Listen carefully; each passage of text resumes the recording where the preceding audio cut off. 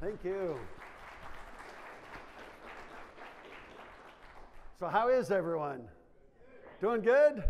It's great to be here. We have been here since Monday, and when I say we, Jane, my wife, go ahead and stand up. There she is back there, have been here, and we have been secret shopping you since Monday. So you ready for that? Oh yeah, here we go. And so we call this an assessment, and I'm just going to dig right into this. It's going to be fun. But this is where we've been secret shopping you. The mayor, nobody gave us any preconceived notions. You got to eat here, go here, do this. They just said, you come just like any other visitor. And so there's no interviews, no heads up, no input on things to do, places to stay, places to eat. And we have actually, even though we've worked in more than 2,000 communities, we have assessed more than 1,700 of them in 45 of the U.S. states, in every single province except Manitoba. What's up with them? And in Alberta, we have actually assessed all of these communities you're seeing coming up on your screen.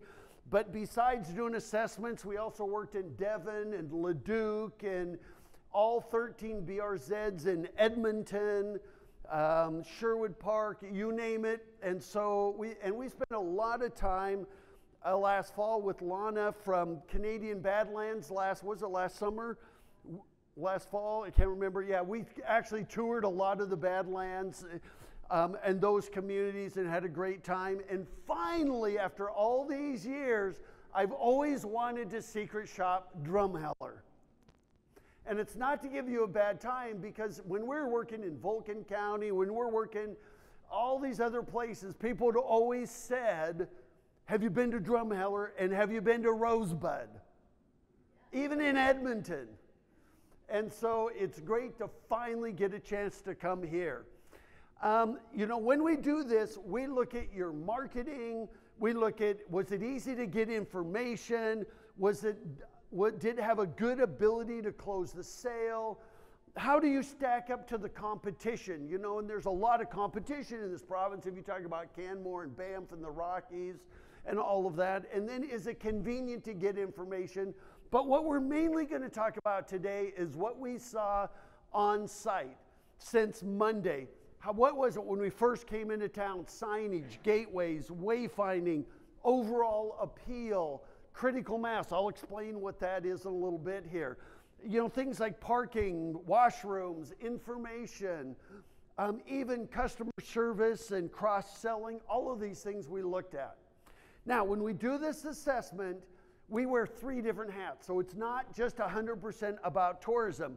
We look at Drumhellers. This is a place I'd want to live, raise a family, or somebody would want to live, raise a family, or retire. And then the second hat is this a place I would invest in? We've done a lot of recruitment over the years.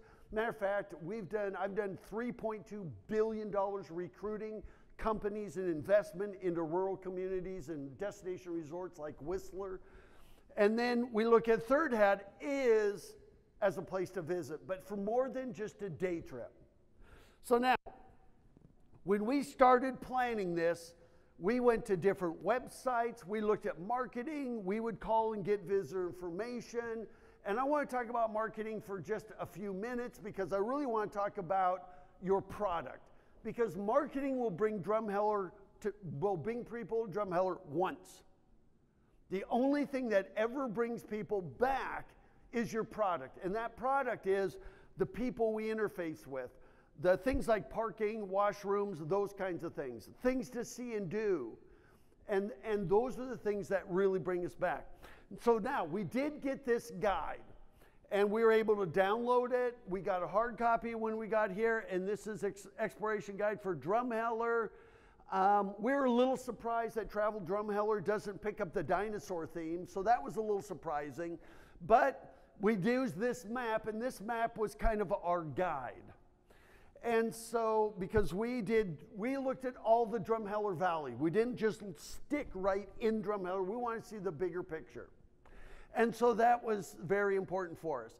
Now, one thing that we thought, and by the way, when we secret shop we're going to give you lots of suggestions. So when you see those numbers there, that's what that means. There's no recommendations here because it would be presumptuous for us to come into Drumheller and tell you what you should do and we never talk to you first. But maybe some of these suggestions say, well, I like that suggestion. Let's turn it into a recommendation. Let's go do it. And after doing this for 35 plus years, I started when I was 10. Okay, you're not buying that. But after doing this for a while, you can pretty much know what works and what doesn't. So there was a lot of itineraries there. There was a huge effort to make it more of a year-round destination rather than summer, which we appreciated. There were some good things in there, but the itineraries were a little bit like during the summer, you could go visit the Royal Trail, you know, and then go do this and this, but it wasn't very specific. But the website did have a lot of specifics. So we used this guide quite a bit and for a lot of things. But one thing that kind of struck us was that if you go through the guide, and we read every word in there, in the guide, you'll only mark it 8 restaurants. You only even mention 8. When in Drumheller, according to TripAdvisor, you have 28. And so sometimes these guides are kind of a pay to play, which means you're only in it if you pay, which does a disservice to your customers. If we're visiting Drumheller and it looks like you only have 8 restaurants, maybe we'll just make it a day trip rather than an overnight trip. See, so you can't just pick and choose. And by the way, if Travel Drumheller gets any public funding from lodging taxes or from the town, that has to promote everybody, not just advertisers. And so that's just something I want you to keep in the back of your mind. And so after using this, and we saw there's only 8 restaurants listed, and on the map there's only 6. Then we're sitting there going, okay, this guide isn't very helpful because it's not honest. It doesn't have everything that you have to offer. It just has a select few. And so I'm not sure if that's the case, but there was some good articles on places to eat. And then when we used it, and then of course right here and there, you can see right there, there's 1, 2, 3, 4, 5, 6 restaurants. And that's a map of all of Drumheller. And it's kind of the same with the retail shops. And so that was one thing so what happens is when we do that, we just say, well, this is not complete. It's not the complete picture. So let's just go to TripAdvisor and we'll use a different resource. And this is why TripAdvisor is the most visited travel resource in the world. And so we did look at the different foods, and there it is. There's Athens, which is closed. And we did hear from locals that there was a car accident, and that's why. And hopefully it'll open up because I've wanted to eat there. But it rates them and everything. So what happens is now we're on this site. Now, for Travel Drumheller, I actually think their guide is one of the better guides we've seen. So, by the way, when I make these suggestions, I don't want you to say, well, you guys are doing a lousy job or anything. That's not what this is about. This whole assessment is about what could you do to make it even better. And that's what this is about. So this is looking forward. What else could we do? Because I think overall the guide does really great. But that is kind of our primary thing. We also download a little map, which is pretty much the map that I just showed you. And that was our primary things. And so I want to do a couple things over the next couple hours, and I'm going to talk about 9 different initiatives. I had 10 in there, and then I combined them, so now we got an odd number 9. And so the first one is I want to talk about your web presence. Now, I will say that Travel Drumheller's website is one of the better websites we've seen. It's actually very, very good. And we said prepare for travel. It had lots of great information. It has travel itineraries, the Badlands. I wish there was more of a... One thing I saw is since we did a lot of the Badlands, it seems to be kind of a disconnect between Drumheller and the rest of the Badlands when you should really kind of own it. You know what I mean? Because look at where you're located in this valley here and everything. But I didn't see much of a strong connection between the whole Badlands. And the reason I mention that is because you're far more powerful as one loud voice than a bunch of separate individual voices. See what I mean? And so, but overall, I think the photography is really good. Signature events are good. By the way, this photo right there, it looks like somebody's jumping off the cliff. I was a little concerned about that guy. And there are some really good itineraries in there. And there's a couple itineraries like the Young and Young at Heart, Free Spirit Explorer. We would love to see over time is doing a bunch more itineraries. So if people are coming here for hiking, here's our top 3 hikes. Or the motorcycle guide to coming into the Drumheller Valley in the area, or biking Drumheller Valley, Girls Weekend Out, romance, in the sky, on the water, a little more challenging itineraries. We'd love to see more. But the itineraries on the website are very good, and they get right down to go to this restaurant, and they're far more detailed than in the guide, which makes sense. The guide is limited by the number of pages. So we thought it'd be great to develop a few more additional itineraries on the website, which is great. And by the way, when you do that, you see the Free Spirit Explorer. And I just showed you one here at 10 a.m., 11:30, and it goes through the whole day. Now, one thing is in here, get your Greek on with dinner at Athens. I was here last September, and it was closed there, and it's closed now. And so some of these, it is open now? Okay, when did it open? Everywhere we went, they said it's closed, we don't know when it's going to open. And we heard that from probably a dozen people. So that's good, so great. I take that back, because it's a place we wanted to eat. I'm glad they're back. So anyway, here's day 2 itinerary, which is really great. Now, when I talk about upgrading websites, I'm really talking about the town's website could really be upgraded. First of all, there's a couple things I want to mention. I would consider more visual, and I understand it's municipal, but still it seems to be a little bit dated and stuck. And I think, you know what? We go to Travel Drumheller, we can go to the town's website. I will tell you, went to the Chamber of Commerce website, but we pretty much ignored it because all it talked about was the chamber. It didn't really talk about Drumheller, anything to see, anything to do. It was all about the chamber. And so there wasn't really much useful information for a visitor, whether we're looking for a place to establish a business, live, or visit. It was really about raising money and the things that they do, and it's the mission of the chamber. So that's why we kind of concentrated on these 2 websites. And so here, I think, one of the things you could do, I'd love to see you do a different logo. When I was here last September, I mentioned this, and even then, we did a quick little one.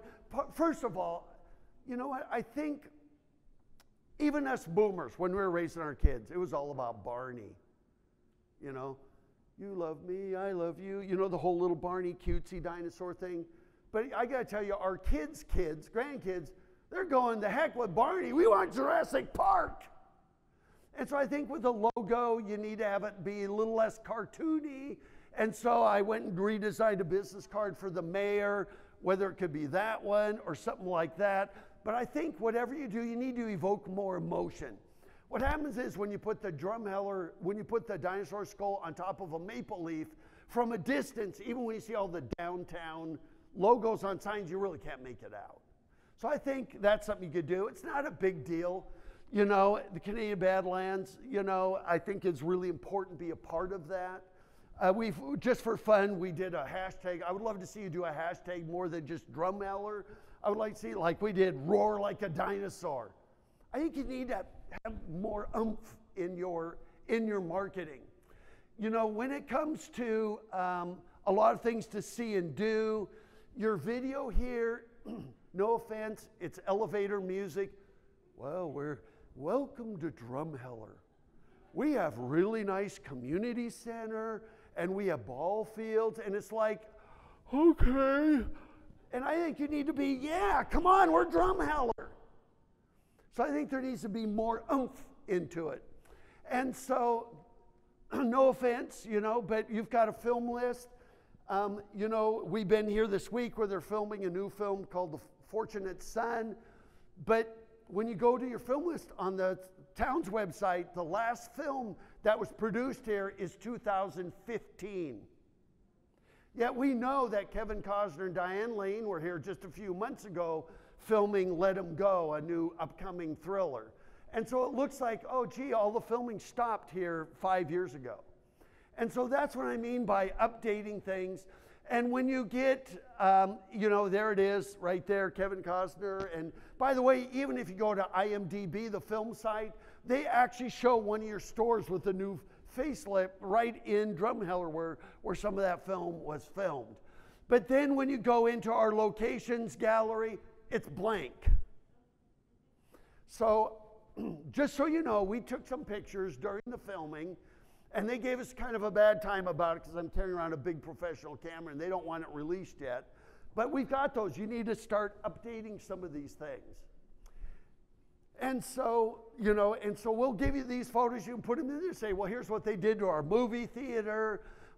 We loved the fact we walked in front of a real estate office and we saw that you have houses here for $10,850. The little corner market, we went in there, got ice cream. I said, I hope we can buy these for the prices on the windows, which is like 1968. But anyway, I thought these were great. And so, you know, and by the way, when we're doing the assessment, we're sitting there going, I know they have 2 galleries downtown, but I don't know where they are. They're somewhere behind all these signs. And so between shots, we would go in and we did find the galleries and things.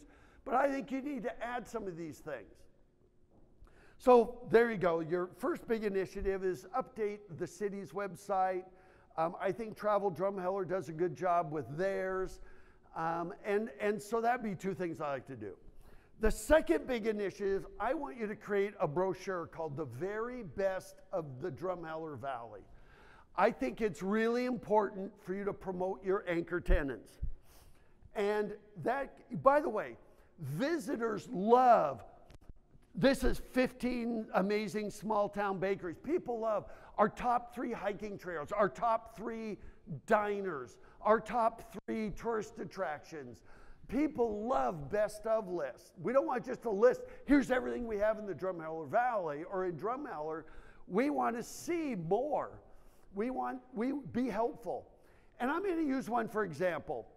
And I forgot to bring a copy of this with me, but this is Alpena, Michigan. I happen to have one. This is Bracebridge, Ontario. We believe that every town should promote your best ofs.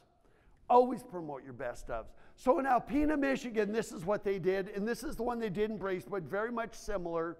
But what they do is they go and they promote their top attractions, their top restaurants, their top retail shops. There's no lodging in these brochures because we want them to hand it out. The most asked question of any visitor in the world is this: where's a good place to eat? Please don't just hand me a list. We want that. Wouldn't it be great to say, well, here's the very best of the Drumheller Valley. And by the way, I want you to call it Drumheller Valley over Dinosaur Valley because I want Drumheller to be known for more than just dinosaurs. Does that make sense? I think dinosaurs, and I'm not saying to run away from that, but I think that would be great. So in this case, this is what they did in the little town of Alpena. And in their case, they promoted their best ofs. And each one of them, by the way, was invited to be in this. And I'm going to give you more details. And they each paid $400 for their panel. So it wasn't say, who wants to be in here, pay $400. We want to pick the very best of. And then we want them to be in this brochure. And the criteria you might use would be this. They need to be open year-round. In Drumheller, I went, oh, could we at least be open 6 months? I think you're way too seasonal. You had to be open 6 days a week. You can create your own criteria. They have to be highly regarded by somebody other than themselves. Like 80% positive peer reviews on TripAdvisor or Yelp, maybe written up in regional publications. They should have good curb appeal. It would be great if somebody was open till at least 7. They had to be unique to you. So no offense, we're not going to put Tim Hortons in there and McDonald's and Dairy Queen. And Subway. We want this to be the things that are unique to the Drumheller Valley. And then, of course, I would love to see you market your top 8 restaurants, your top 8 retail shops, your top 8 attractions. And while you're here, here's some other things to do. 8, So that's 32. That would give you about a 36 panel. And to take the politics out of it, I'm going to name them for you right now, right here.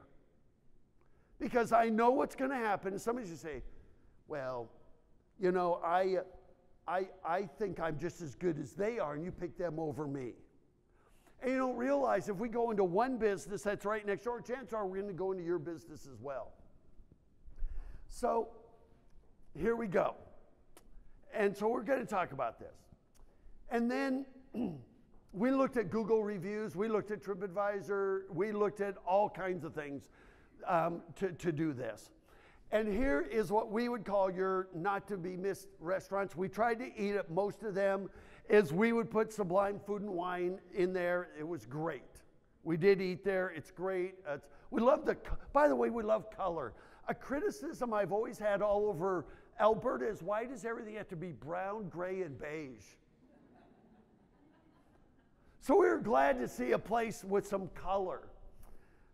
Last Chance Saloon, we did not get a chance to eat there because we concentrated right in town, but it's an institution from everything we saw and read, and absolutely worth the drive. And then, of course, we did eat at the Vintage Pub House, and that was great. Then this is the Croque Monsieur, which, by the way, this was recommended, and we ate there the other day for lunch.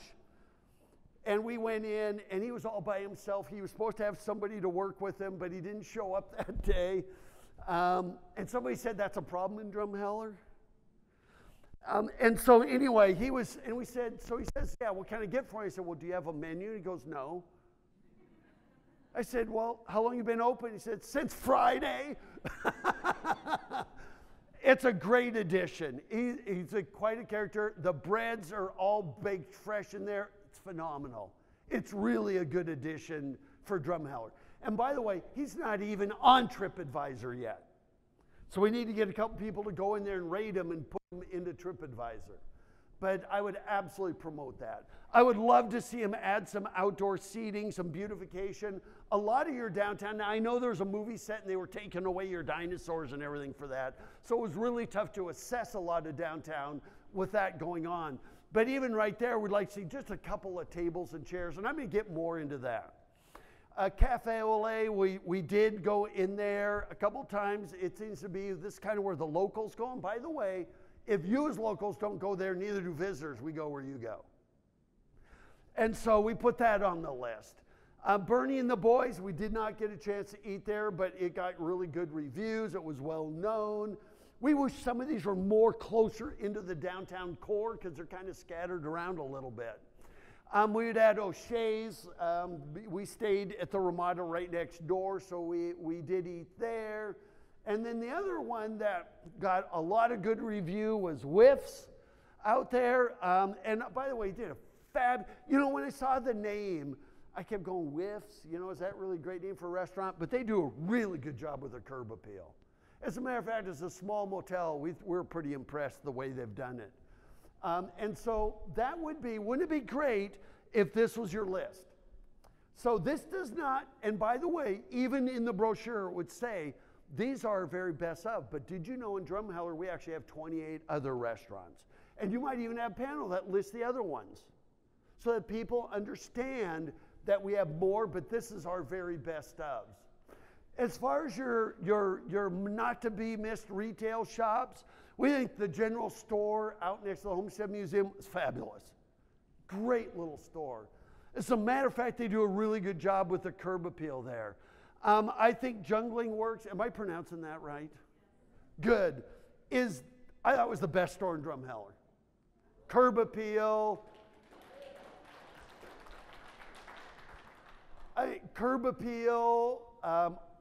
All kinds of things. And what was really interesting, we were there on Tuesday, and we walked in the store. It was open fairly early, and we walked in, and nobody was around. And so we loaded our car with all kinds of good stuff. No, we didn't. But it's a great shop. And then we were walking out of the store, and she came running around the corner going, she was over there seeing what was going on at the movie set. But what was really interesting, you didn't recognize me, did you? I was wearing sunglasses, baseball cap. The reason I asked her that is because I think we might have met last fall for a few minutes. But when she came back, she started cross-selling other places we should see downtown. Like she says, there's a movie going on, but really there's 2 galleries on 3rd Avenue. You'll see they have right now that looks like a record store and something else. She did a fantastic job cross-selling other merchants here downtown, which we thought was exceptional. So, great store. Even Treasures on Center. You know, this store is very eclectic. I think it's the owner works in there. I don't recall her name right off. What's her name? Kelly. She was in the back, and by the way, one thing we noticed in the Drumheller guide is it has the world's friendliest dog, and they're darn right. I wanted to take that dog home with us. It's a female boxer. I can't remember her name. Just a great dog. But she was in the back saying, you know, help yourself, go behind the counters. She's quite a character. It's worth going in the store just for her. And she was back there doing some art. She does a lot of glass art where they take scrap glass from everywhere and create these mosaics. Incredible. Now from the front, you just go, well, it looks like a used, you know, a secondhand store and everything, but it's absolutely worth going in. She's a great character, full of eclectic finds, world's friendliest dog. Those are great little marketing things. Also, I would add to the list, you know, this is natural light. My one challenge that we had a lot of downtown is we're downtown on Tuesday and Wednesday and closed until June 27th, which was what, yesterday. And we were busy putting this together, so we never got a chance to go in there. I think there are so many shops that are like, well, we open at 2, we open on Thursdays, we're only open 2 days a week. There's no continuity in your downtown at all. And that was really disappointing from people that were actually looking to spend money. When we come to the towns to do assessments, we actually have a budget to buy things in your shops. And so, you know, so we just thought, consider a shared worker program. Now, this is a little side trip for a second. We've worked in many towns where they do shared workers. So if somebody's leaving town for a few days, there's an emergency happening, there are other workers that can kind of help go in. They have to learn their cash register. They need to learn a little bit about their merchandise. But we have a whole video about how to stay open after 6 o'clock. You can join, I have these little flyers up here. Join the Destination Development Association. It's free. There's no catch, there's no anything, and there's videos you can stream. It's like Netflix for communities. So if you're a business in town and you want to know how to keep open after 6 o'clock, then watch this video and it'll show you how you could do that. And it streams like Netflix. And there you go.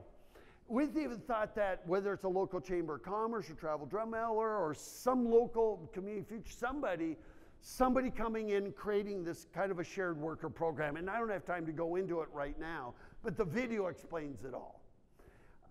And then, of course, Dry Candy Collectibles look good. Unfortunately, their hours are like, we can't figure out when they're open. We want you to promote these. And remember what I said in the criteria, it has to be open till at least 7 o'clock, or you had to be open all year round. And this one, I think they open at like 2 in the afternoon, and it's like, ah! So we didn't get a chance to come into some of your shops because we're there at a certain period of time. We did go into the Badlands Gallery, which is now a record store. I think that's the right one. But anyway, I think they're going to take those down and restore them today because they're doing the film shoots. But the Badlands Gallery is great. We love it because it's an artist co-op. We love seeing art co-ops. And visitors, you know, this will help upscale kind of visitors that you get. And then the Adolero Verda gift shop, which I don't know if it's in the flower shop, but they're right next to each other, were great. So we think it would be really great if you said, here's our best ofs. It's not all we have, but here are the very best of downtown, of the Drumheller. And Dry Candy Collectibles, their hours are so poor, I just didn't know whether we should add them to the list. You need some consistency.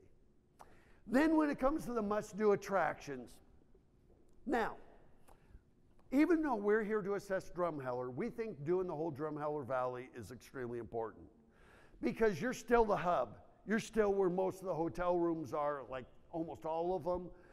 You're still where we're going to start the day and end the day. And so, for the most part. And so we actually put these in order of how you should promote them. Number one is the Royal Turl. You know, when I used to say it was the Royal Tyrrell, then I heard it was Royal Turl. We were in the museum and it said Royal, it's Turl. But so if I start pronouncing it all different ways, it's because we never really learned the correct way. I'll probably say Tyrrell for right now. But this museum is one of the best that we have ever seen, period. And we have seen thousands and thousands of museums. We've seen a lot of dinosaur museums, including the Wall of Bones in northern Utah and all everywhere. But this one here, I even did a little video on Tuesday and posted it to LinkedIn and Facebook and everything, talking about this museum because it is worth the trip from anywhere in the Western United States or Canada. It's just fabulous. They do a really great job with everything. The way you do this, you know, they even tell you they actually have wayfinding. Isn't that something? Think about that as a town, helping us find things. So it's really well done. Our experience in there, we spent several hours in there, but we remember we're working, so we couldn't spend as much time in there. I think somebody should spend, and one nice thing we like about the museum is when you buy a ticket, you can come and go for that day, which means you could go in the museum, come out, have lunch at their cafeteria or restaurant, or you could even and come back because you could spend easily a day and a half in there. It is just really, really well done. And I think the expansion is opening today. I think the mayor and a few people have to leave a little bit early for that. And we love the fact that it keeps growing and getting better. We saw displays that were new in like 2016 or 2017. And by the way, when things change, it gives us a reason to come back and see it again. The one thing that we saw in most of your attractions throughout the valley is they cross-sell each other. This is the one place that didn't cross-sell other historical attractions that we saw. And if they do, I didn't really see it. But we saw that everywhere else we went. We would love to see you put hashtag right out in front. You know, hashtag Royal Tyrrell, or whatever the hashtag is for the museum. I think that'd be great. There's so many people out there doing those selfies. When you put hashtags, it lets us know where we should put those photos so that we get everybody on Instagram and Facebook posting things to the same site because we love doing stuff like that. There's Jane. So number one, no question. Number two was Horseshoe Canyon. This place was phenomenal. And really great job here, got good maps of it, got great interpretive displays. It's a great place to take a picnic lunch. I mean, it was just a beautiful site. There was plenty of parking. Across the street, there's massive parking. We go, does this place get really busy? When we were there, it wasn't that busy. Matter of fact, we're the only ones there. It was towards the end of the day. One suggestion we'd have is this been open? Does anybody know? Has it been open? But the thing is, there's no hours on it. Now, we might have got there right after 5 because we were really busy. And I don't know if it closes at 5. I don't know if it opens 10 to 5 every day, but somebody should post hours. When you post the hours, it says, come back. We're going to be open again tomorrow. It's always an invitation to come back. So that's one thing I would do is actually add the hours. The viewing decks are great there, and it's just phenomenal views. Now, I could see it's almost like a road there. I think those are part of the trails, and we saw trails everywhere, but we couldn't figure out how to access them. Because right there's this, it says Horseshoe Canyon Trail. It doesn't go anywhere. It goes to the viewing deck. And there's no arrows or anything, and so we thought, you need to add a sign that has an arrow because actually the trail access is around the corner. We thought it was this, so you walk all the way down here and all it does is go around the rim to another lookout spot. So it was really difficult for us to figure out how to access the trails. So there it is, it just follows the rim. However, if you drive up the street, then you see trail access. So you need to make that a little easier for people. And by the way, I would even go so far as to encourage people, you know, there's kind of a road that goes around behind it. If you drive back around behind it, you get a whole different viewpoint of Horseshoe Canyon. And it's pretty amazing. And then, by the way, what the heck is clinker, please respect mean? Anybody know? What is it? What rock? Oh, these red, those are, okay. Yeah, there's two signs that say clinker, please respect. And I don't know if they meant clunker for some old cars that used to be there. I had no idea what a clinker is. How many of you knew what a clinker is? Okay, about half of you. So we're not the only ones. The rest of you probably knew you were trying to be nice so we don't look so stupid. So is a clinker a type of rock or something? It's burnt coal? Oh, really? No idea. No idea. Okay.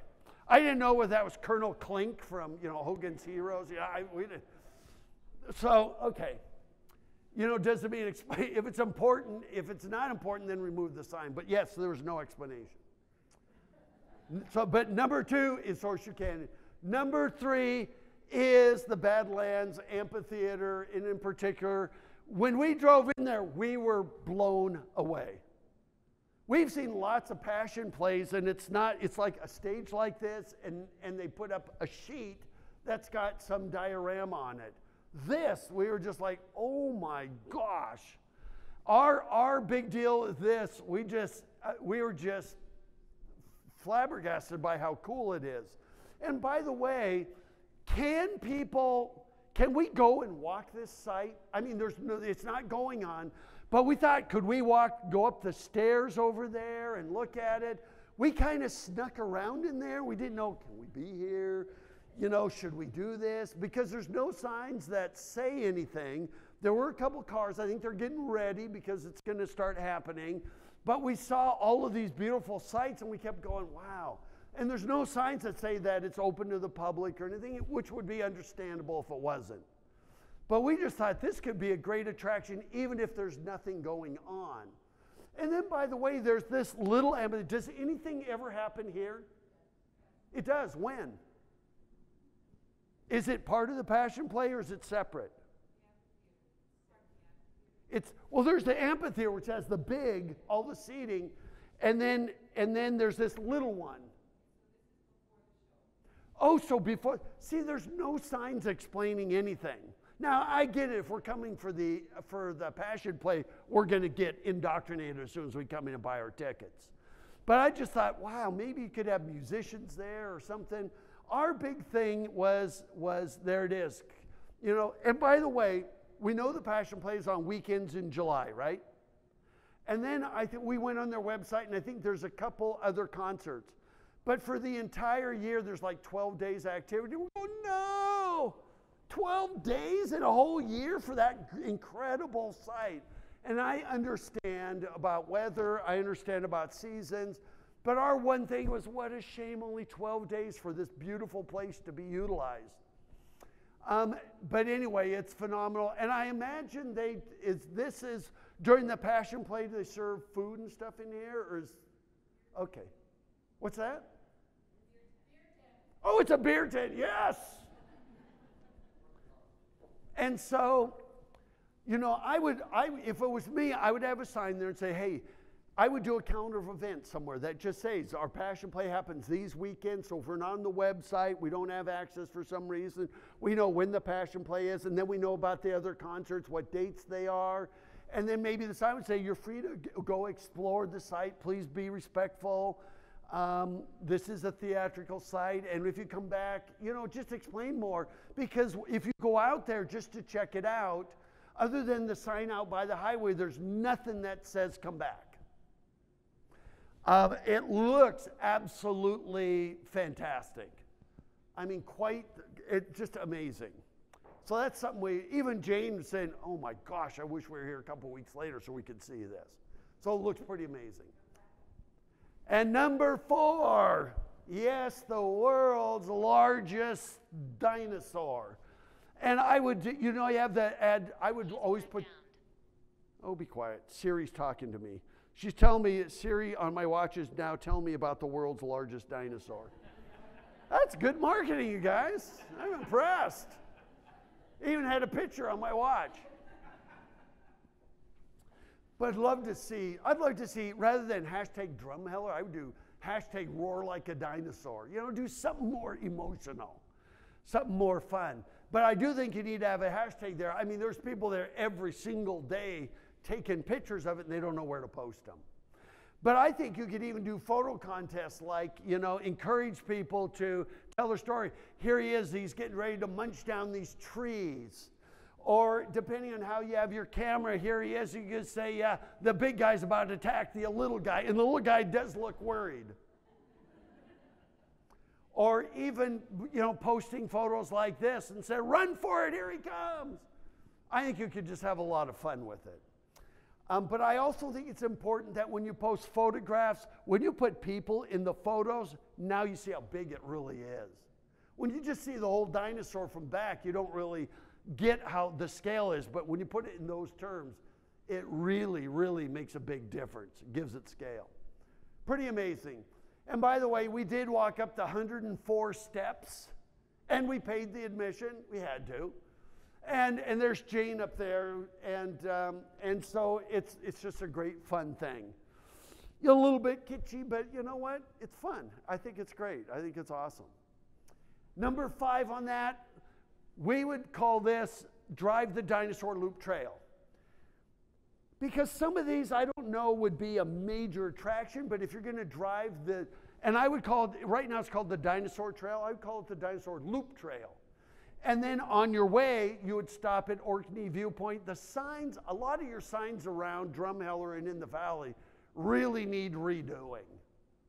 I mean, that's something that should be a priority. The interpretive signs are very well done. I think this would be great to do a hashtag here, whether it's hashtag Drumheller or hashtag roar like a dinosaur, whatever it is. You always want people to take photographs and post them. Beautiful viewpoint. Perfect for a stop. I wouldn't call it a standalone destination. The little church, of course. You know, make sure to stop at the little church. I think it's great. And Jane, who's like 5'1", perfect. It's her size church. I had to duck to get through the door, but you know, she felt right at home. I always give her a bad time about her height. And so, absolutely worth the stop. Here is McMullen Island. And here's my question. Is there an island there? It is, and it's in the river, and the river kind of, is that what I saw in one of the previous photos, maybe? Let's see. Whoops, maybe I don't have a picture of it here. Okay. So, there we go. Let me get back to where I was. That's not it, right? No, okay. But when we got to this side, it says McMullen Island. And by the way, there's good signage right here. And it tells you where it's at, but there's no real information. Like, is it a 5-minute walk? Is it a 10-minute walk? What am I going to see on the island? Is there lots of deer? Is there viewpoints? Is it a 15 to 20-minute hike? There's no information. The more information we provide, the more likely we are to spend more time there. And the more time we spend there, the more money we're going to spend when we get back to town. And so it does tell the trails there, and it tells the history of the site, but no real information about what there is to do there. And that's something that should be added. Then we went over to the mine. There's a mine office. But at the mine office, it didn't look like anybody takes care of this place, because even the coal cutter there is all getting full of weeds. It's getting overgrown. There are some plexiglass over the windows, and the plexiglass is so dirty we couldn't even read the displays in the windows. And that's probably something that, you know, we had some rain this week and things. It's probably something that probably needs to be cleaned this time of year, like once a week. But we sat there and we didn't have any way to clean these windows, but all the displays are in the windows and we couldn't read them. And it just looks like, well, nobody cares about this place. And that's really too bad because I'm sure somebody does. You know, there is more interpretive panels up there, but there was no sign going up there. We didn't know. We thought it was just the office. So if you had a sign that says additional or mind, I don't know if the actual mind's up there. The reason we knew there was something up there is because we saw a lady walking up there with her camera. Otherwise, we wouldn't have even known. And that's why I say you could add some directional sign to the interpretive panels up there. And then while you're on this, you got to go do is it Blériot? Is that how you pronounce it? The Blériot ferry is just too cool. We loved it. And it's so fun because when you start driving down the road, the guy comes out and he goes, okay, got to get another car. And he meandered down there, great guy, and took us across the ferry. It's just a fun little thing. Now, I wouldn't say that this is a major attraction, but if you're doing the Dinosaur Loop Trail, then I think it's absolutely a must. It's great. Well, first of all, you can't do the Loop Trail without the ferry. And so we thought that's kind of a fun little thing to do. And then you could add Horseshoe Canyon to this. And by the way, or Horse Thief Canyon, excuse me, the other canyon. And by the way, is there hiking here? Because once again, you have lots of historical panels, but nothing to do except look at these cute little guys that I'm sure visitors think are really cute that you go, what a nuisance. But we didn't know whether they're marmots. We didn't know whether they're ground squirrels. They're ground squirrels, aren't they? Richardson ground squirrels is what they actually are. But you know what? They're everywhere, including roadkill. We saw plenty of that. But there's no information about them, you know. But anyway, I would just, you know, talk about they love that little plateau there, that's for sure. And you can walk right up to them. I think people probably feed them. They probably shouldn't. And it doesn't have to be sugar-coated. Are these a real nuisance for people that are trying to grow crops? You know, and maybe they are. And you should say these are ground squirrel. They're native to the area. They love the prairie, you know, and it doesn't have to be sugar-coated, but I think you need some information. There are trails down there, but we have no idea whether they're BMX trails, whether they're mountain biking trails, whether they're hiking trails. There's no information.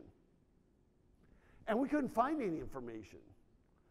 And so once again, we do a good job with the history, but you don't tell us about what we can do there besides look at things. And so that would be, you know, that would be something you could add to keep us here. Canola. Now, I understand. I've been here when all the fields are in bloom with canola. It's amazing. I was a little bit wondering why they're here. Do they grow canola across the way there? Oh, do they? Okay, so it's yellow at certain times of the year. So it just seemed like it wasn't up in the prairie. It's kind of in the Badlands. While we were doing the trail, we did come across the Dinosaur Trail Golf and Country Club. It would be great if right at the sign, I put another sign right below it that just says that we have an eatery, or, you know, or a coffee shop, whatever. It's club and cart rentals, because I think they do have those there, right? Just add a little bit more. Public play right there at the entrance. It looks fabulous. I'm glad that you have this. I think they do a good job right there. It says, welcome, all members and guests, please report. When you have guests there, it means it must be open. It is open for public play, right? Which is great. We did go ask the guy, said, so is this 9 or 18? He says, well, there's 9 on this side, another 9 on the other side. You just can't see it. It's kind of back in there. It must be beautiful, is it? It looks like a pretty challenging course, but it looked beautiful. I think it's a great asset for you. Looks terrific. And it looks like, is it a challenging course? That's what I thought. It looked challenging. And then as we're driving around the Hoodoo Trail, which would be our number 6. Now, here's a question for you. There's all these interior signs. See that one says 10? They all have numbers. We've never saw any information anywhere that corresponds to these numbers. When we went into visitor information, nobody handed us anything. There's nothing about these numbers in the visitor guide, but that's number 10, and we're just going, whoa, do these numbers correspond? Is there anything written up anywhere a visitor could take that actually has these numbered and explains them?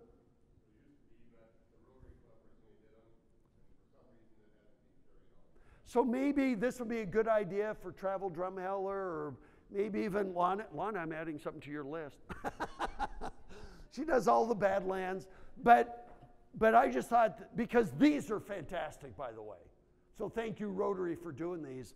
They are really, really great. They do a great job of telling the history. And there you go. What is it? Is there a guide? Is there distribution? And if Rotary puts up the signs, I think tourism or the town or somebody should jump in and say, hey, let's just add a guide to these historical markers because they're fantastic. Make sense? You doing okay so far? Okay.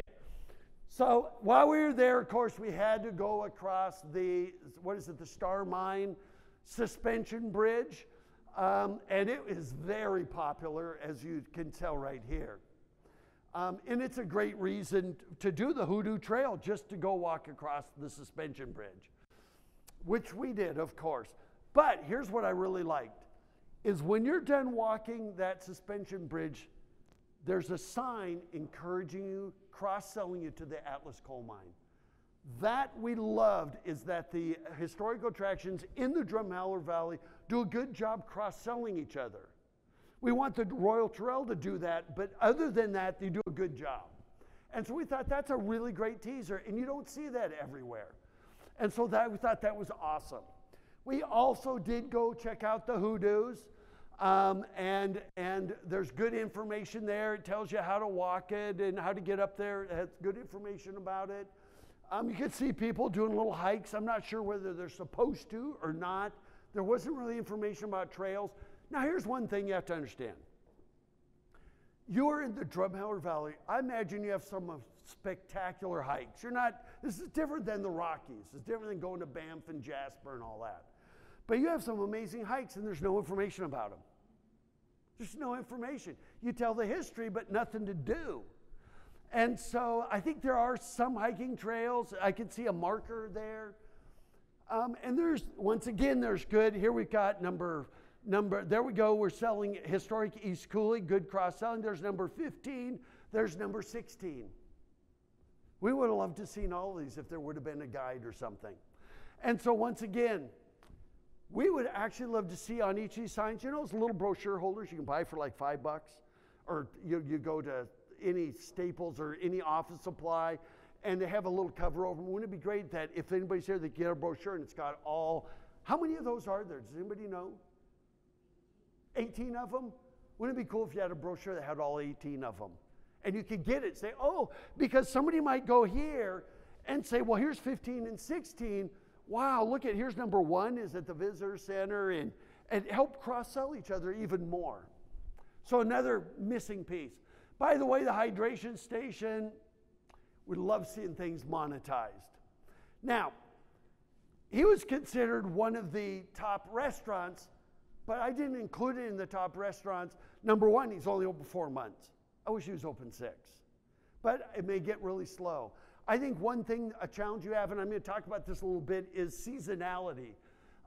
But why doesn't your downtown look this good?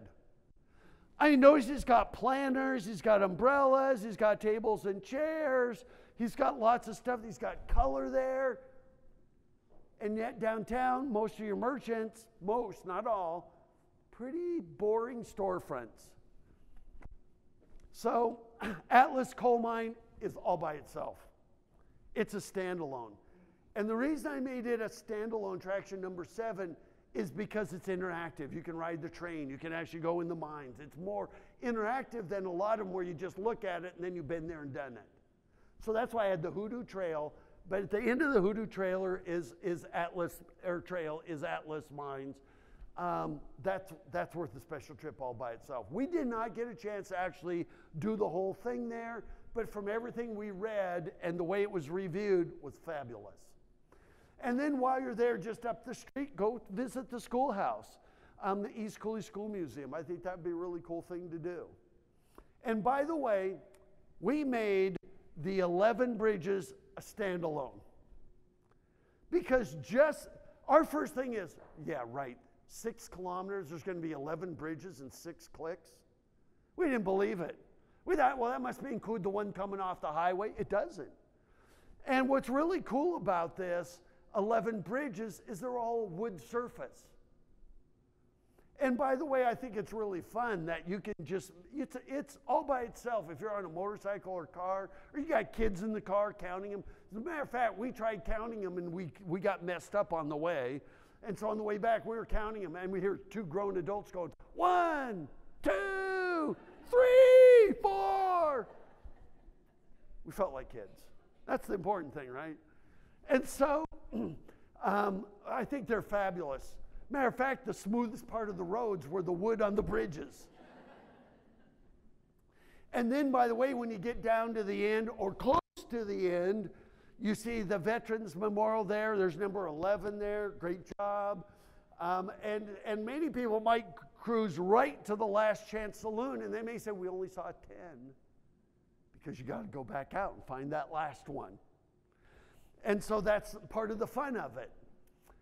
That's a great treat after bridge number 10 right there. And by the way, they do a great job. But you know what? I would mark these. These are our 8 best attractions. And I put them in that brochure.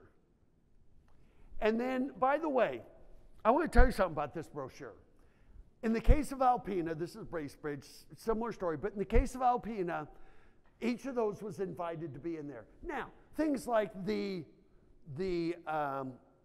Dinosaur Trail or the Hoodoo Trail, you know, how do they pay $400 for a panel? Maybe they don't. Maybe that's where tourism comes in and they pay for those panels. And you might break up that panel so you can do a little bit about the old church, the Orkney viewpoint. See what I mean? You might break them up. It might take 2 or 3 panels to do one. And so anyway, this is what they did in Alpena. Alpena has a population of 10,000. Your service area for Drumheller is probably a little over 10,000, your service area. I think your population is like 9,000, right, Mayor? But here's what they did with these. They printed 30,000 of them. And what they did is they mailed one to every single household in their county, which is 30,000. The town is 10,000. They printed 30,000. They sent one to every household, and with a little card. And the card said this. So this would be, you would snail mail one of these to everybody in Drumheller Valley. And you put a little, and maybe even a Rosebud and some of the communities around that there's service area for. And the little card that was with this said this: the number one reason people travel is to visit friends and family. We hope that you will hang on to this brochure so that when they visit you, you will share with them the best of what the Drumheller Valley has to offer. Because we believe that every dining room table should be a concierge desk. Within days, people would come downtown with that brochure and they'd go, oh my gosh, how long have you been here? They'd walk into a merchant, how long have you been here? And the merchant would go, 10 years, 20 years. I mean, right? Best thing you could do. Best thing you could do.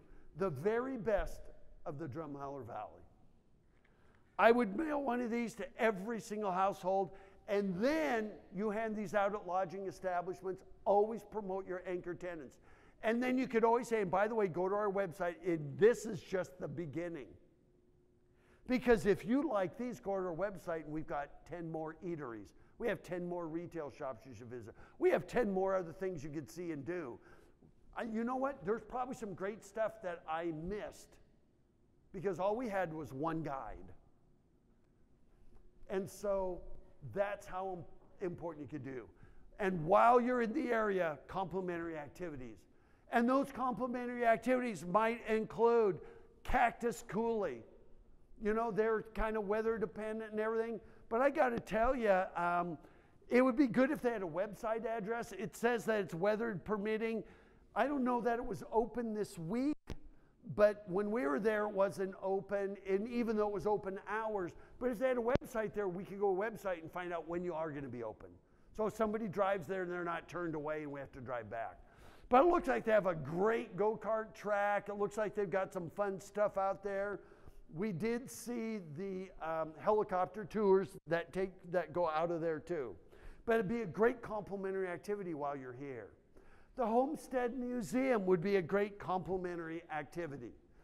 And we did go to the Homestead Museum, and so I want to talk about that just for a minute. when you go to museums, this one right here does a really good job. But what happens is when we go to museums, we want more than just collections of stuff. You need to tell us stories. So we saw lots of old sewing machines, but I don't know how old they are. I mean, some of them are beautiful. I don't know if the old singers were hand painted, all the scroll work. There's no real information telling many of the stories. We had great cars there, which of course I love. And you know, but like, how much did these cost? How many of these did they actually make of this model? You know, how fast did they go? Did they even go 30 or 40 miles an hour? What were the tires like? You know, did they have a lot of flats? I mean, gas, Polish gas was 5 cents a gallon, whatever it was. Give us more. You know, I thought this was really good. Please do not climb on. Thank you for respecting age and beauty. I thought it was awesome. I need to use that line when our grandkids visit. Yeah, you know, and so, but when you see, you know, sorry that's out of focus there, 1950 steam engine tractor JG, it's like, really, that's it? We need information. We want stories. Museums must tell stories. And so when we see, like, this is really, really cool, this steam engine. And on this one, they actually do a good job. Now, it does say here's who owned it and stuff like that. Visitors, you know, we're not really that much into who owns things or who donated it. We want to know the stories. So when we see collections of stuff, it doesn't really keep us there. For instance, this is a great little buggy. Great little stroller, excuse me. And I wonder how this was made. I think it does have the date in it. I wonder that you could, if there was a little sign that says, you know what, this was this was made in 1915 by a company somewhere, and you know what, to buy one of these costs a person a week's worth of wages or whatever it is. I'm making up stuff now. But if you tell us a little bit more so that people are brought into what it was like to buy one of these for your kids in 1915, instead of just saying, here's who donated it. And even after the museum was closed, there was lots of people walking around, but it says a dump hay rake. Is it towed by oxen? How much does it weigh? How long does it take to plow under an acre? Or, well, actually it's a hay rake, or how long does it take to rake up an acre of hay? Anything. Tell stories. And by the way, the country store, we wish downtown businesses would start looking like the country store. They do a great job. But most of your businesses don't have very pretty facades. As a complementary activity, you know, the fossil world, the animatronic, I hope I spelled that right, T-Rex, all by itself was worth the price of admission because it keeps going, it's not so cheesy. But these I probably wouldn't put as major regions to come into the Drumheller Valley, but while you're here, these are great complementary activities to do while you're here. And there's this museum downtown. Is this museum ever open? It's all volunteer. But what happens is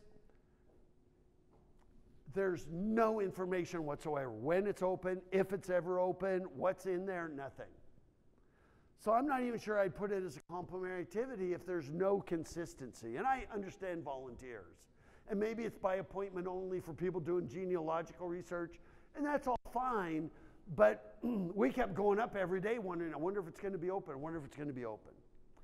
And so you could even add other complementary activities. I'm not saying they would each have a panel in this brochure I told you to do, but you might list them and say there's more information about each on the website. Midland Provincial Park, we went on their website and found out they have geocaching, mountain biking, birding.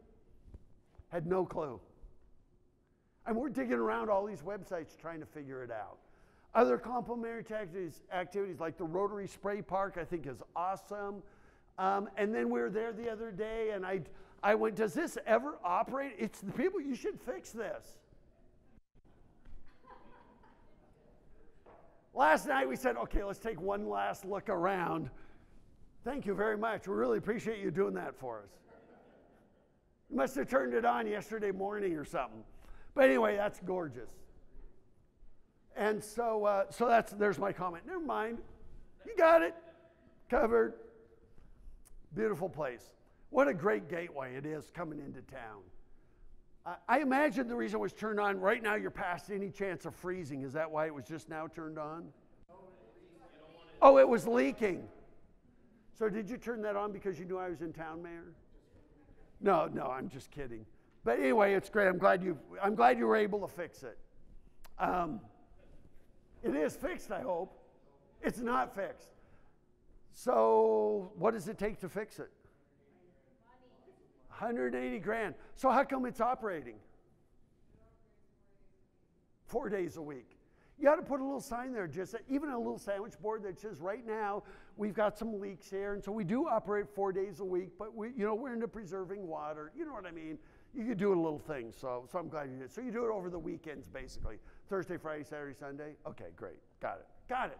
But if you put a little sandwich board there, then we'll know that, hey, this is something that's going to take some money. And by the way, if you want to donate, go over to the visitor center, put a little donation box. I would. If we say it's going to cost $180,000 to fix it, we really love our fountain. If you'd like, we would have put $5 in it. So you could, there, payroll deduction, right?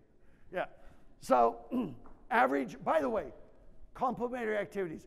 There might be some people like Fossil World and things that are going, well, Roger, thanks a lot. You put me in the complimentary activities column and not the main attraction, right?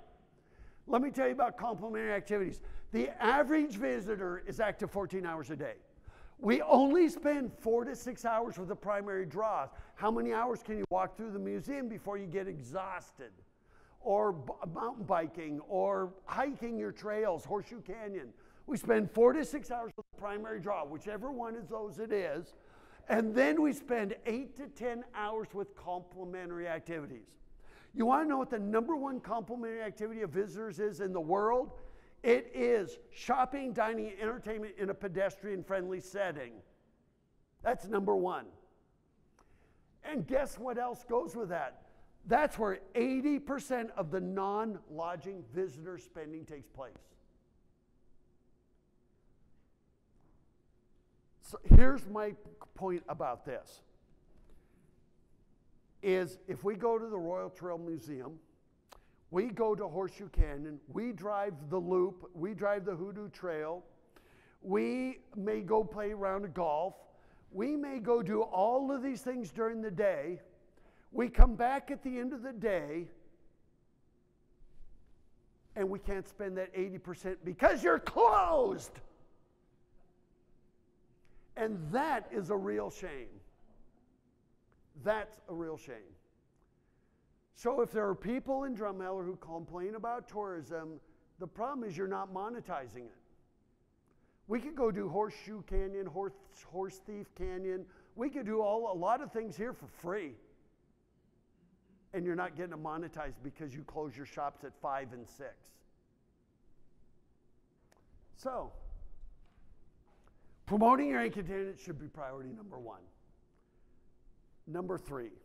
That was a lot of time spent on that, but I want to let you know that we saw all this stuff, and we really do think that you are the nucleus Drumheller for the Drumheller Valley. And I want it to be the Drumheller Valley versus the Dinosaur Valley because you have more to offer than just dinosaurs. And so wayfinding system, when we stay at the Ramada, if you stay at the Ramada, good luck knowing where downtown is. Because even if you come out by McDonald's or you come out there and you look this way, it looks like you're leaving town, doesn't it? That's what you see as a visitor. We know there's a hospital and police, but there's nothing else down that road. There's not even a downtown sign on that. And so what happens is, and by the way, we are always confused. There are lots of signs that say downtown, but most of those signs are when you get to downtown. And so right there should be a sign right on that. But it looks like if you turn left there coming out of our hotel that we're going to be heading out of town. And so wayfinding, visitor information, restrooms. You have visitor information, but it's all on that side of town. What if we're coming the other direction? attractions, activities, all of these things, trail markers. You have lots of trails, but other than the one that says there's the trail at the Royal Trail, there's no real signage. Visitor information kiosks, pedestrian-friendly wayfinding, pole banners, identifying downtown districts. You do great with your gateways, by the way. I mean, it's really obvious when you come to Drumheller, they're great. Visitor attractions are right there. I think you do a fantastic job, even with your Rotary and Kiwanis and your other, let's see, we don't have Kiwanis, we have Lions. I think you do a great job with your auxiliary organizations. I think your interpretive signs are exceptional. But wayfinding, you need signs like this. Bigger, vehicle-oriented. This is Modesto, California, 1, 2, 3, 4 items on their sign. Like this is Woodlands, Texas. Signs like this would be great here. You actually need a wayfinding system. See that sign on the left right there? If I do this right there, that sign there is right there. That's like $700. That town put up 18 of these and their retail services went up 15% just by adding that. And so you need some more directional signs. It plays a role in your branding efforts. It's part of your marketing. It reinforces a positive experience. I mean, I'm putting all these up there. Increases spending locally, educates visitors, builds community pride. And by the way, this is not a public works project. Pincher Creek, Vermilion, a whole bunch of different towns in Vermilion said we could just do wayfinding ourselves locally. All of them have been replaced because it is as much a science. But even pole banners, like this is in a town where they use pole banners to direct people. And then there you go. Increase retail sales and services. And I know it's a fairly expensive proposition, but by the way, navigation systems are not a substitute. We all have phones. We can say, hey, I'm not going to say, we can tell Siri, take us here or there, Google Assistant, whatever it is. But you know what? We put in navigation system things we already know exist. Your wayfinding signs tell us what you have that we didn't know you had. And that's why this is really important. It was easy finding your visitor information center. That is very well signed. However, we would love to see it have 24/7 visitor information. So when you're closed, we can still get the guide. We can get brochures. We didn't see any of those outside because I'm telling you, there's people there until it gets dark at 10 o'clock in the summer and they can't get any information because the visitor center is closed. And there is number 1. And by the way, we probably missed half of the 18. If we had a brochure, we probably would have gone our way to find them. See what I mean? More time, more spending. And by the way, we even have a video that talks about wayfinding, so this is in there. So I'm not going to go into a bunch of detail on it. And also, these signs are really great too, by the way. But when we see this sign, we know everything's that way, don't turn right. Which, in the case of this sign, is a good thing because it would have taken you out of town. So those are great. I think they're really well done. However, we're coming down the highway. We see Stampede Grounds next right.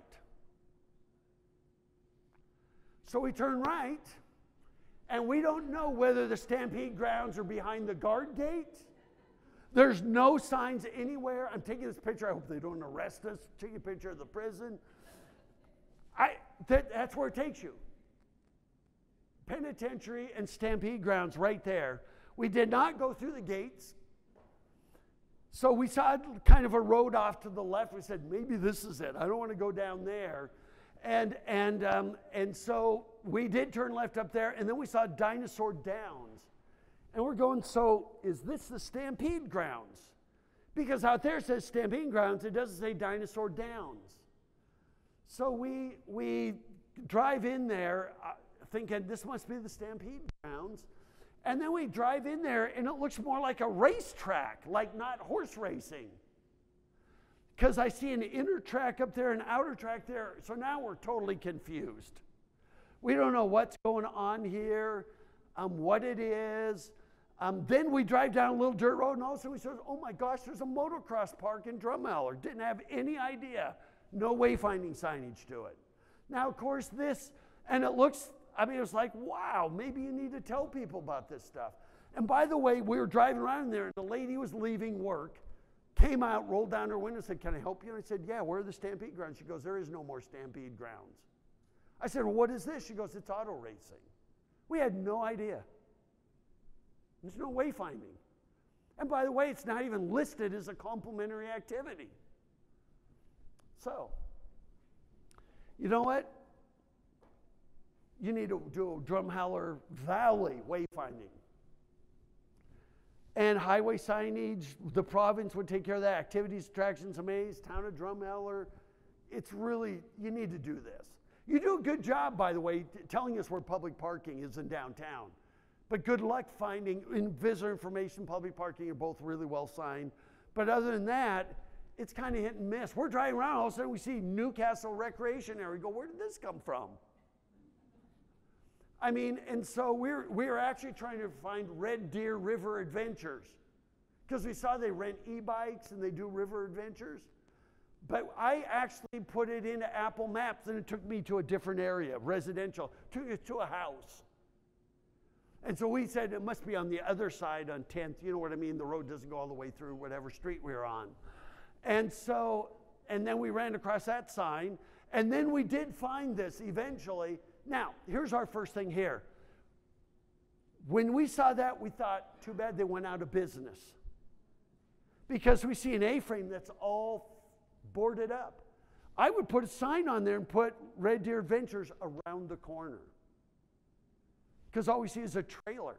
And then because I did see there must be something back there behind those trees, so then when we ran around the corner, we saw this, the e-bikes and everything.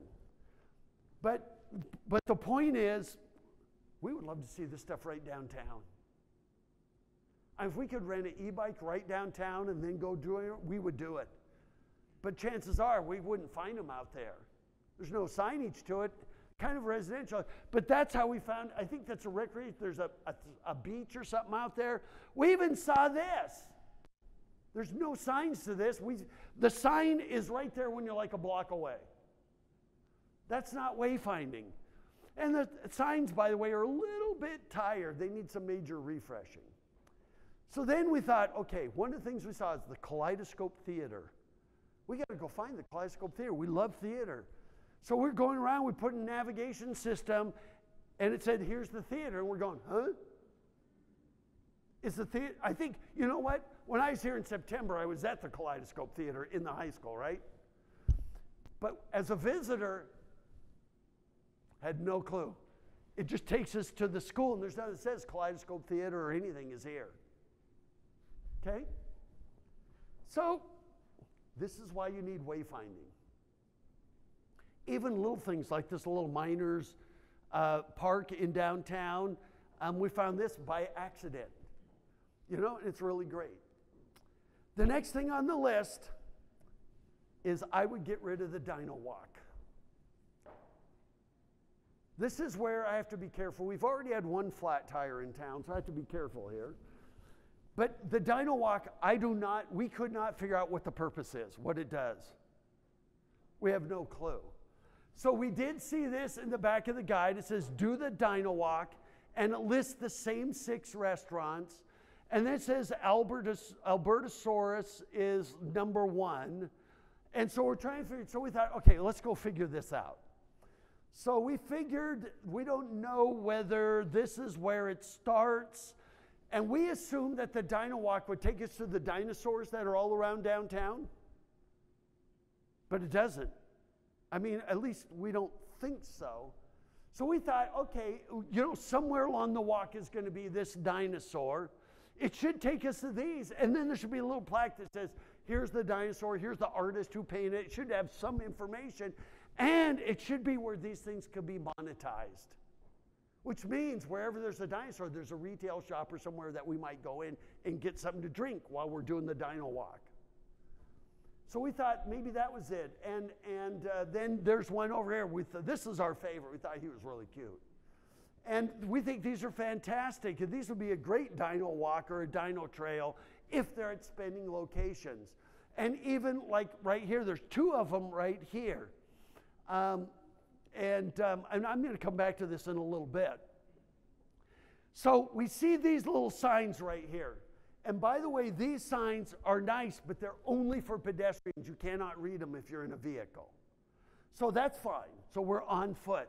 But I can see right there, it says Downtown Dino Trail, but it goes through a residential area. It doesn't go down a street where we can spend money.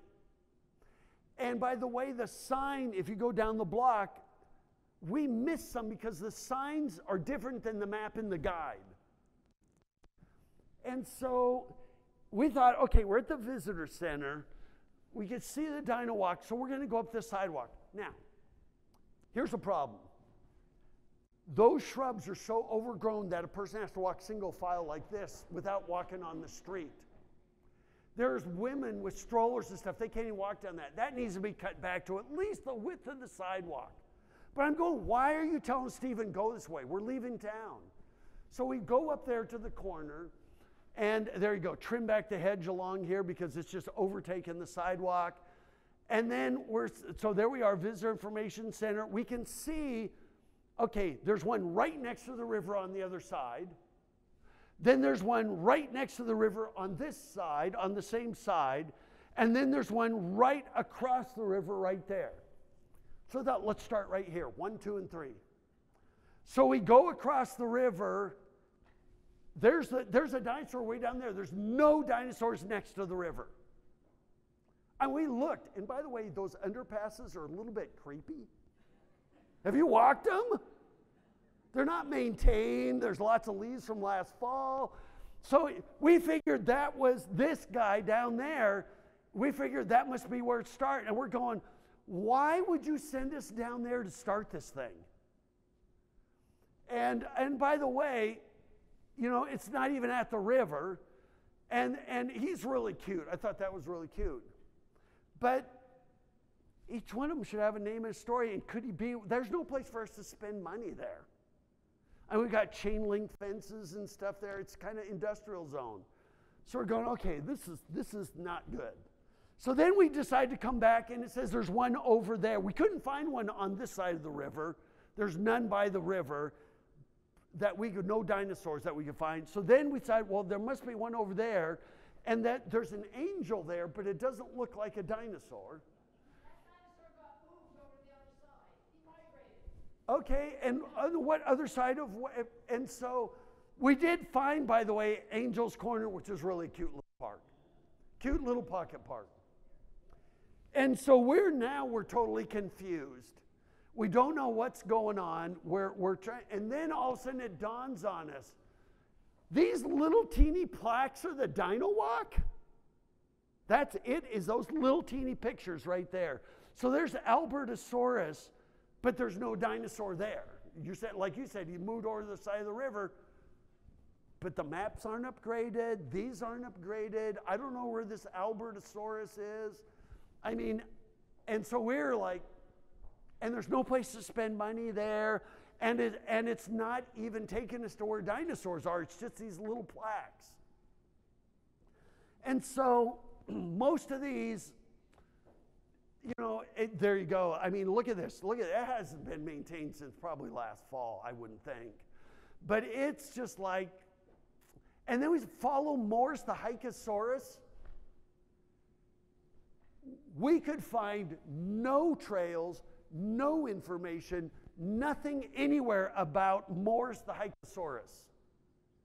Does that even exist?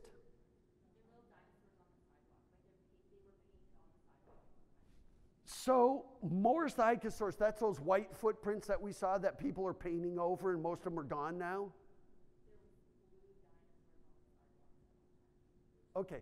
Well, here's what part of your wayfinding, you need to update all this stuff, because for visitors, we're confused as heck. Can you see why we say get rid of the Dino Walk? I mean, I'm going, what's the purpose? It doesn't, and then you've got signs that have him on it that apparently doesn't exist either.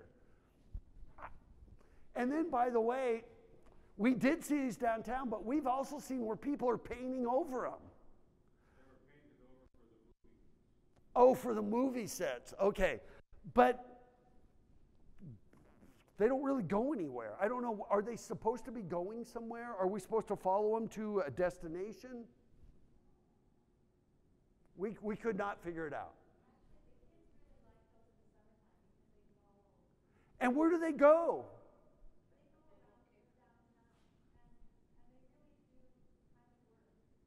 Okay, because we couldn't figure out what. See, there's no signs that say follow these for a tour of downtown or to see our historic downtown. There's no information. They're just tracks on the sidewalk. And I have nothing against the tracks on the sidewalk, but there's nothing that says why they're there. Okay, kids figure it out. Okay, well, that's good. So they don't see, dino walk signs don't match up the map. Some of them go through residential, and then it says, oh, yeah, and by the way, stop number 10 is our water tower, and I'm going, okay. So you know what? I thought about it. I said, I wouldn't get rid of the dino walk. I would just redo it. Because you have those cool signs. I think the signs are very helpful. These pedestrian signs, but I'd have them connect to decorative dinosaurs instead of little teeny pictures on signs. I mean, put the dinosaurs around and put dinosaurs in front of businesses and have the white tracks go. And I think the white track should be the dino walk instead of some other walk. So I'd have them connected to decorative dinosaurs, place it through the spending district. I would move some of them to those areas, add a small sign at each one. And you might even say, here's like the miner dinosaur or the one riding the motorcycle. I'd give them each a name, put a little fun story about them. Make it more of an attraction than just kind of like hodgepodge stuff put everywhere. I mean, have a local business adopt them, maintain them. Does that make sense? Number 5, I want to talk about downtown. Why your downtown should be priority number 1. And here's the thing about downtown. The sole focus of every politician, I don't care whether it's Justin Trudeau, your premier, everybody, the mayor, everybody, is to improve the quality of life for their citizens. We're kind of struggling with that across the border, if you get my drift. We avoid Twitter in the United States now. But their purpose is to improve the quality of life for their citizens. And downtowns create a sense of community, your third place. It's third place. First place, the place we live, it's our home. Second place is the place we go hang out, or work, excuse me. Third place is the place we go hang out. So where we live, where we work, and where we go to spend time. And that's third place. And that's what downtown should be. It's your nucleus. And even for the Drumheller Valley, downtown should be the nucleus. And it is your hub. And they help reduce leakage of locally earned money being spent somewhere else. If you ever head to Calgary and spend money or anywhere else, the quickest way to reduce leakage is to make downtown great. We do have a few people that have to go off for the grand opening over at the Royal Terrell. And they'll probably be back. Downtown should carry more the burden of local taxes in terms of property values. And then downtowns are a litmus test for investors. Anybody who's going to come in and invest in Drumheller is going to come here first as what?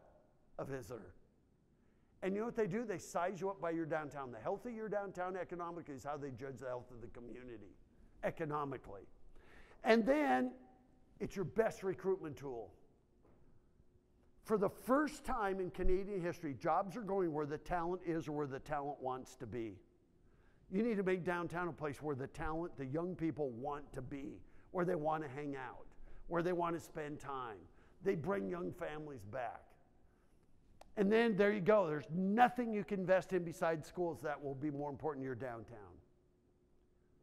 It actually gives back. That's why I want you to put that, rather than have the miner dinosaur down there on the other side of the river. I know that probably the business there kind of fits him for a theme, but I would move all those in the core downtown and get people out of their cars in your downtown and put these dinosaurs in front of businesses. It's about getting people to spend money. And then tourism is the front door to your non-tourism economic development. And the number one activity, I already showed you that, and that is where 80% of the spending takes place.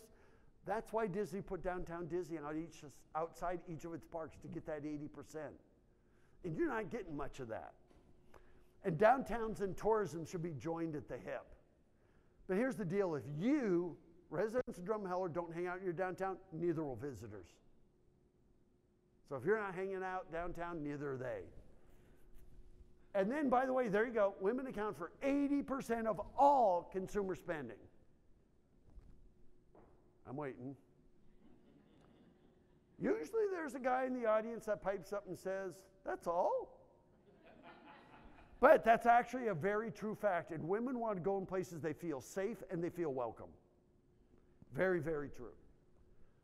And by the way, what do you see in that photo? The guys are sitting in the benches and the wives are inside. That was not staged. Yet in your downtown, where's the benches? She's got one. Jungle works. I mean, there's a few, but not very many. There you go. We would love to see you have 20 benches along 3rd Ave. Now, I do understand there was a movie going on and dinosaur tracks were painted over, maybe benches were removed. By the way, a lot of the props they put outside the stores were excellent. I even thought, can you just leave all this stuff here? Yeah, so did you. Okay, so, you know, and so downtowns are the heart of community development. And there you go. They're back in a big way. Downtowns are back. Heart, soul of every community besides the people is its downtown. And they're about people. You know, how many of you, that is Petula Clark. How many remember 1964, the song Downtown?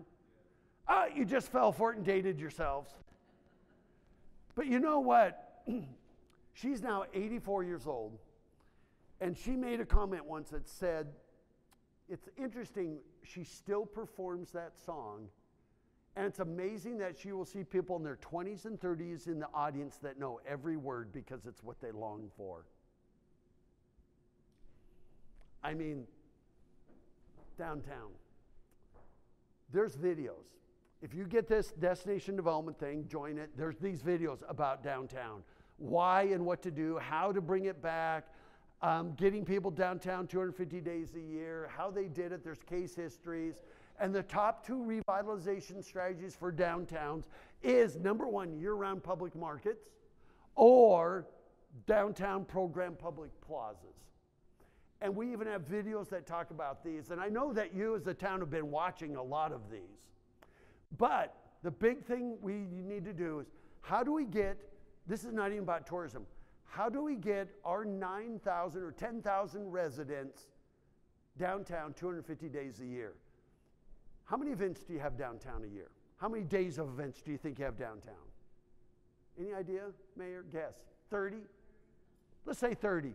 That's not enough to sustain even one retailer. You need 250 days a year. And you're going to get, and I know you're going, oh my God, you expect us to do 250 days worth of events a year? No. We want you to move away from events to activities. And I'm going to show you. If you can activate your downtown, it'll bring retailers back. You won't have any empty spaces. They'll be open later in the evening. Make your downtown the heart and soul. Build a true sense of community. Attract young families. Increase retail spending. It'll do all of this. And so, we believe that downtown can certainly have those dinosaurs. It can certainly have dinosaur tracks. But we believe that your downtown needs to be something other than just dinosaurs. I would never, ever tell Drumheller to go away from dinosaurs. You have Canada's Dinosaur Museum. It's one of the best in North America. Never go away from that, but give us something else besides dinosaurs. And here's why I say this, is why everything, when it comes to everything dinosaurs, is when it's going to be very family oriented. We've been at the hotel, we've seen lots of families every morning, even buses full of kids every morning. Here's the challenge with that. It's very seasonal. If you're going to cater to just kids and family, you're going to have a very good summer, and you might have a spring break and a fall break and maybe a Christmas break. Way too seasonal. It's not sustainable. Is that really sustainable for your businesses? You need to do something that's more of an adult focus so that we can come to downtown even if there is nothing going on with dinosaurs or we don't have kids or grandkids in tow. Does this make sense? We want you to add something to it, not take it away. And so you need some cultural depth. You know what? When I do speaking engagements, I tell the story of Rosebud, because it's one of the best case histories in North America. And of course, I talk about how they did the harvest where they raised $800,000. And then I show their school and what they've the performing arts. I show the Rosebud Theater, the Opera House. And I tell that. And then at the very end, I say, and by the way, their population is 88. And the whole audience goes, you already have cultural depth there, whether it's in Rosebud, whether it's in Drumheller. You've got the Passion Play folks. You've got the Kaleidoscope Theater. You've got cultural depth. I don't know where it is. Put it on display. And I think it would give you more depth, and it would attract an upper income traveler that will travel in the shoulder seasons and during the week. You've got some great restaurants. I mean, I love the outdoor cafe at Yavis there. That is pronounced Yavis, right? Yavis. Then you've got, I mean, neighborhoods. Everybody says, oh, we go, people call it the basement there. They go there. I mean, you've got lots of little places. I thought, okay, if I was going to take this downtown and really take it on, there's what I would concentrate, 3rd Ave. And yes, we got the little side streets. We come in there on Center Street. I'd probably do about half a block of Center Street, but 3rd Ave, I would take that and say, what can we do in this district to really make it outstanding? As a matter of fact, I would even call it the 3rd Avenue District. I would actually have your town council designate as 3rd Avenue District so that highways can actually put on signs, 3rd Avenue District, next left. Because when you say downtown, that's just a geographic designation. 3rd Avenue District, or whatever you want to call it, is a destination, not a designation. Get it? I think the reason the film crew is on 3rd Avenue at that corner, Center, and 3rd is for a good reason. I mean, and it should be your reason. I just think if you could take this and really make it a great district, would be fantastic. I mean, your architecture is great, and I mean, you know, granted, when I'm taking this, it's like, I'm looking at a movie set, not your true downtown. But it's fantastic. I think what you have here is amazing. But it's not really monetized. I mean, look, your population is not much different than Canmore. They have the best downtown in Western Canada. There's no reason why you can't. And so, love the old cars. I would love to see you do decorative crosswalks in your downtown. By the way, that's called street print. I think it's fantastic. Develop decorative crosswalks, pole banners for the district, like you see there. And by the way, that's not paint. That is actually embossed in. And by the way, this is a company, Street Print is based out of Vancouver. And so that's actually embossed down there. It lasts for 20 years, and it's about $6 to $7 a square foot, whatever design you want. You can do snow removal over it. This is them actually doing it. You can see they emboss that, and they're getting ready, and they're embossing these things right in the asphalt. Looks like paver stones, but they're not. Here they just did this side of the street. See, the guys are doing that side of the street. You could drive on it 10 minutes later. It's just a great way, whatever your district is by. They could be dinosaur footprints, by the way, whatever design you want. And you make some decorative crosswalks downtown. I think it would be fantastic.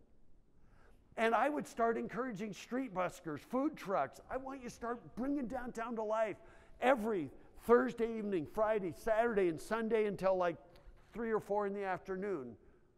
And in your downtown, you need to orchestrate the business mix. And this is number 6. It's the 10-10-10 rule.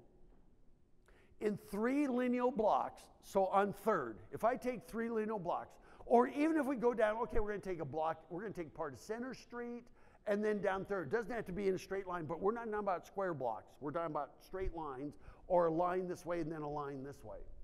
Here's the minimum you need to have if you want your downtown to be a destination. 10 places that sell food. And you don't have it. You've got it, but Yavis is not on 3rd, and neither is the basement. And a lot of your restaurants are scattered all over the place. You need 10 places to sell food.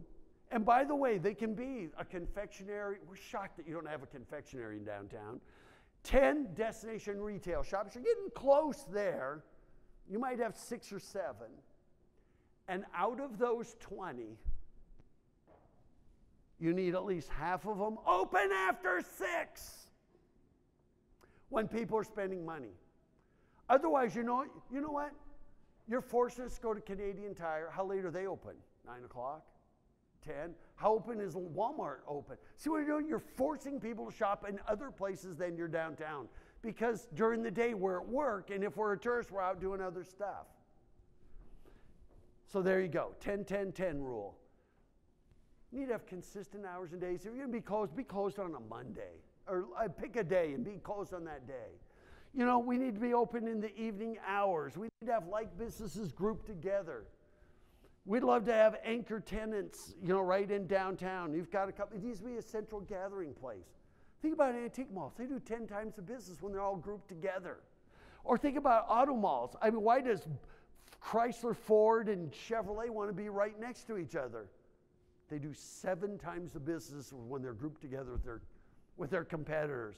Same thing with corner gas stations, retail centers, food courts. So sometimes you have to orchestrate the mix. You've got the business in Drumheller, but they're scattered all over the place. Sometimes you have to do that. You start with your property owners. It takes 1/3. If you can get 1/3 of your property owners to put, can you imagine if Yavis and Bernie and the boys, and if even the Vietnamese noodle house, if all of those were on third, you know what happened? People would come out of Calgary just for your dining district. The businesses are here. You just need to put them together so they're closer together. And I know it's not that easy to do. But many downtowns are now even restricting the use of street-level business, including places like Canmore. They also restrict chains. In Canmore, there's 2 franchises. One is Rocky Mountain Soap Company, which only has 6 stores and it's Canadian. The other is a Subway. And by the way, Canmore is cleaning Banff's clock. Banff has gone the way of Starbucks and root stores, and they call it factory tourism, which is really sad for Banff. Because Canmore's become a better destination. And so we even have a video about this. And here's what would work in your downtown. Right there. Everything that you see in bold white is things that you need. Now, you already have 2 coffee shops downtown, I think, if I remember right. Bakery and breakfast house, that might be, Croque Monsieur. I think he's doing bakery. I'm not too sure. Sit down rest, 2 burgers and shakes. You don't really, 2 microbrew pubs. I mean, you've got some things, but this would work in Drumheller. So if you go to places that, here's Canmore. You're about, an hour and a half from Calgary, right? Roughly. Canmore's an hour and a quarter. Population similar. Yeah, granted, they're next to Banff, which is hard to beat a national park. But still, in their downtown, they have 30 restaurants and eateries and 30 destination retail shops.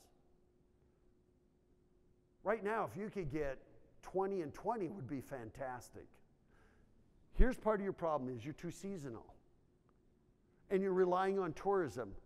You need to say, no, what can we do for the 10,000 people that call this place home? That is your market, and your market sustains this. Because they do in Canmore, their locals sustain it. And tourism is just the profit. I mean, Elora, Ontario. I mean, come on, you got 20% of Canada's population there. Their population, 7,800. They're an hour and 3/4 away from Toronto. And they have a fantastic downtown. So one of my suggestions would be for you guys to hire an economic development person. I think you need to, as a town, I would get somebody dedicated to working with your property owners in downtown to orchestrate your business mix. Does that make sense? To work with your property owners. They would have a 2-year focus. They would do they would do property exchanges. They'd work with, and by the way, we're not trying to get rid of any business. We just want to get enough of the other stuff. So I'm not going to spend a lot of time on this, but we even have a couple of videos that will tell you how to do this. I really want you to concentrate on your downtown. I think it's the kind of the hole in the middle of the donut, and it shouldn't be. It should be the nucleus. And so that's all there for you. And by the way, the mayor came up to me and said that they just got this approved, blade signs. But here's my first thing. Can you tell me what's in any of those shops? Blade signs are perpendicular to us. And I don't know, maybe these weren't approved before, but you have to give me incentive to walk down there or to drive down there. How about here? Can you tell me what's in any of those shops? Or how about here? Can you tell me what's in any of those shops? The only way I know what's in those shops is to walk out in the street and then look up at those. And that is blade signs. Create a blade sign buying co-op. These are blade signs. By the way, you know something about these signs? Restaurant, train store, collectibles, chocolate. It's really obvious what each one is about. And you, as a community downtown, need to create these. By the way, that was Leavenworth, Washington, Bavarian town. This here is Nantucket in Massachusetts. Notice consistent heights and size. There you go. That's Carmel, California. Canmore. I'm going to keep throwing Canmore at you. There's Canmore. How great is that? I mean, you know, Escape This has one. Like, woohoo, somebody with a blade sign. So that's awesome. So this sign, this business right here, I think it's a coffee shop. Is it brand new? Okay, maybe it just had a sign. Because if somebody hadn't told us it was a coffee shop, we would have never even known it was in business. And because it's brand new, I'm glad to see it because it's one of the things on that list. But once again, there's no blade sign, there's no sign, there's nothing, there's no signs. All there is in a window, it says help wanted. There's actually a little sign in the window, but you can't even read it if you're standing in front of it. And so, but once again, looks like it's going to be fantastic. Love the tables and chairs and what they're doing. Awesome. Glad to see new businesses opening up. And then, by the way, for other businesses, this is just for everybody else. We drove right by this business several times and we never went in. And here's why. For all you that are in business, you have 4 seconds for us to read the signs. In this case, we have a sign here we're supposed to read, a sign here we're supposed to, and I would take that banner, I would put it over there. I would take that banner and put it over there. And then I would do one large sign that says the fossil shop and parking. Because when we're driving down the road, we don't even read all that stuff. It's just way too much. Number one, we got 1, 2, 3, 4, 5, 6, 7, 8, 9, 10, 11, 12, 13, 14, 15, 16, 17, 18, 19, 20, 21, 22, 23, 24 words, and you should never have more than 8. So what happens is when we see too much, we ignore them all. And the reason we didn't stop is because we didn't know where we could park, because we missed the parking sign because there was too much to read. So that's just trying to be helpful for a business. And so that's what I would do. One sign that just says the fossil shop and then parking and put everything else down there on the building. This is right downtown. What it says open. What is it? Yay! That's something you need. Now, here's my question. How do you access the brewery? How will you access it? Okay, we saw the front smaller building, but wasn't there something in there? It was a tattoo shop, it's moved. Gotcha. Okay, we saw the tattoo shop, and then we saw this building. Okay, so you're going to redo all of that. Yeah. Now, is this the brewery I read about in the visitor guide? Yes. Yes! That's fantastic. So that's great. By the way, notice on that map I showed 3rd going down to where you are there. So that's going to be fantastic. So great. And we were curious more than anything. And then always extend window displays. These are props. Well, no, maybe these aren't. I can't remember if these are props for the movie set or not.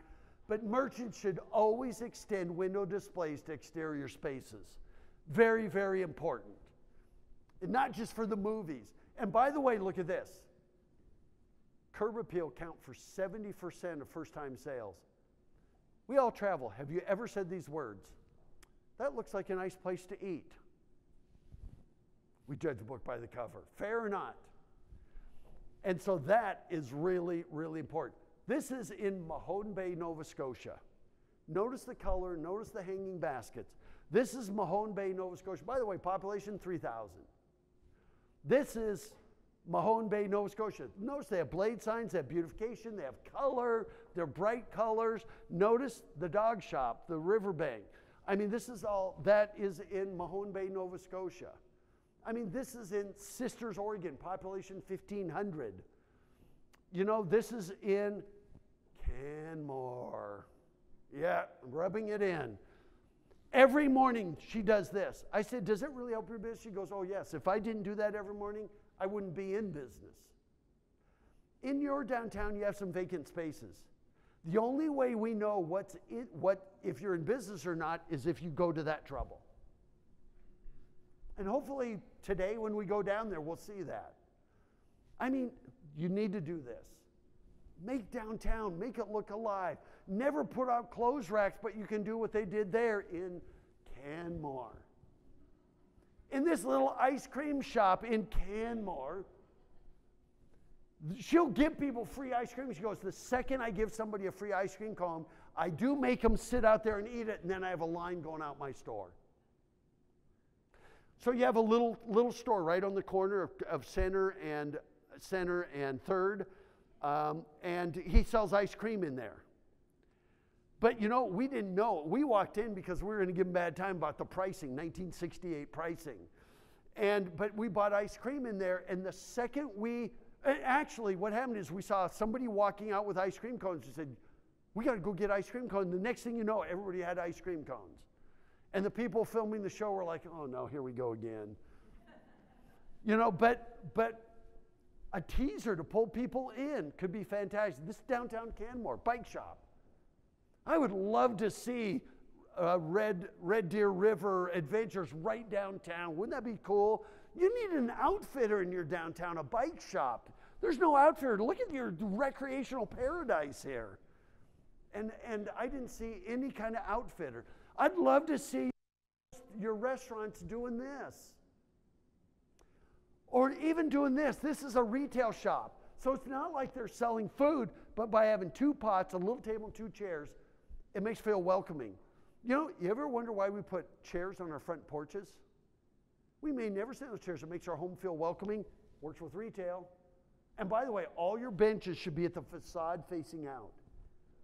We may never sit in these chairs, but it makes your store look welcoming.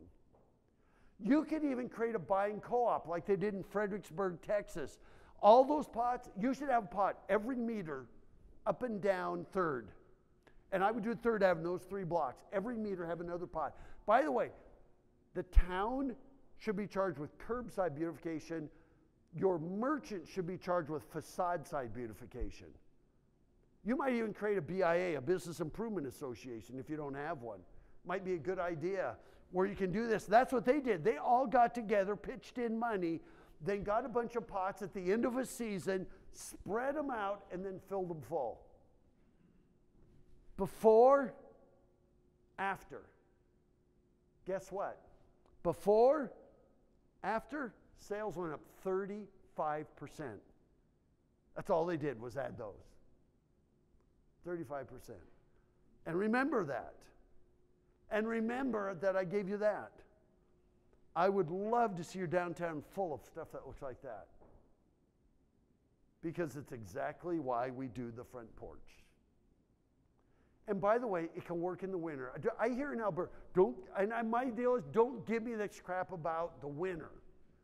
Snow removal and stuff. That's no excuse. This is in Port Elgin, Ontario in December. I mean, this is in Erin, Ontario in mid-December. And yeah, there's a lot of snow there, a lot of snow. But I said, well, when it snows, they said, we just go out there and we as merchants get rid of the snow. We don't clear everything off the sidewalks because we want customers, even in the winter. And if they can do it in Ontario, they can do it in Alberta because they do it in Canmore. I mean, heck, in January in Canmore, they actually blow snow in the streets. You know, all of these, isn't that great? That's Elora, Ontario. women's fashions. I mean, that's how great it is. Number 8, I'm almost done. You have 2-hour parking in downtown. 2-hour parking is a good way to kill a downtown. You know what the rationale is? We cannot get our merchants to park somewhere else, so we're going to punish our customers instead. If we come downtown to watch a movie or go to lunch and do some shopping, and we're going like this, looking at our watch, you know what we're doing? We're spending less money and less time. So, if you insist on 2-hour parking, right there, it says 2-hour parking. Instead of putting no parking beyond the stall, do not obstruct traffic, that's all fine, but I would put 2-hour parking, I would put all day parking next right. So if you have 2-hour parking on 3rd, then tell us where the all day parking is. Does that make sense? And so just tell us where it is. If you insist on 2-hour parking, tell me where. And so, you know what I would do with these? I would just change them. Rather than put free parking Town of Drumheller, I would put all day free parking. That's all you have to do, all day free parking. And then great. So you just say next right is all day free parking. So rather than the Town of Drumheller, I mean, you might put the town's logo there or in smaller Town of Drumheller so we know it is public. But if you just put all day, move the free parking down, it would be fantastic. It encourages us to spend our time. And you know what? I would start doing cool bike racks. People want to be on bikes. I didn't see one thing. Is there any bike racks downtown anywhere? What's that? Not really. You need to do it. Biking is big and growing. And so, I mean, look at that. It's a dinosaur. That's a cool bike rack. But you could have artisans. I said you want some cultural depth. You got tons of art and stuff here. I don't know where it is. All these artisans are hidden. I mean, there's my favorite bike rack. Of course, I don't need one of those anymore. But I think it'd be really cool. Other thing I would have you do is, I think this is in Banff. I would get some of these little kiosks. I'd put one at Royal Terrell when it's busy this time of year. I would have one if you ever do baseball tournaments or you have things going on the river, or heck, I would do one out at the Passion Play. I would have one of those during those weekends when they're having events out there. I would have one of these out there and have even volunteers so that if we're out at Passion Play, they can ask questions about where to eat in downtown. What I'm trying to do is connect the two, or connect the three, wherever we're at. I mean, you know, and so these are a kit. You can put them up. And Banff bought 3 of them. 2 of them they use and 1 they use for parts. But they're really cool, and you can cover them up at night. But these are done by Green Mountain Gazebo, and this will all be in the stuff we're going to get you. So we're not going to go through all the details, but this would be really cool to have a couple of these, because what I want you to do is encourage people to ask questions about Banff and then come into downtown. And so, these are all places that I would have visitor information. Primary trailheads. I mean, if there's events going on out in places, I would put these, you know, near the Badlands kiosks even. I mean, Horseshoe Canyon. And this is another one. I'd love to see you do those. See that right there by that building right there? Right there. Right outside your visitor information center, you need to have one of those. And you might have the Alberta Guide. You might have the Alberta Guide. You'd have the Drumheller Guide. And then you would have Drumheller Valley there. And then right there is your best of brochure that I told you to do. I'd have one of these at the visitor center. I'd have one over maybe by McDonald's and O'Shea's and Ramada, where all that stuff is. I'd have 2 or 3 of these downtown. Always, always promote Drumheller. I put these all over the valley. They're really cool. And then my last one, programming downtown. Now, the first thing is, how do we get people downtown? And we've got all these videos. You can watch them, how to bring downtown to life. But we noticed something, that you need people downtown on a consistent basis. And we did notice that you're creating a plaza, right? Did I guess right? Looks like you're building a stage. I went, yes! It's the #1 thing you could do. Remember that downtown is your living room. If I go back to that, downtown should be your community living room. Think about it at home. It's where we're to go to watch movies. Wouldn't it be cool if on, you know where the college is on one side of the plaza? Wouldn't it be cool if you could just show movies on that wall? And then you have a vendor selling popcorn, just like a living room. Wouldn't it be great if you had Jenga sets and toys and games and stuff that you put on the plaza? Wouldn't it be great if just like at home, you have all these games and people come and you have dog dishes and board games, you name it. Wouldn't it be great if people could go there and host birthday parties? And by the way, your plaza should never be closed off for a private function. But if a family wants to go there and celebrate a birthday, they certainly can with everybody around. Wouldn't it be great if you had a beer garden right there or backyard barbecues right near downtown? These are all things we do at home.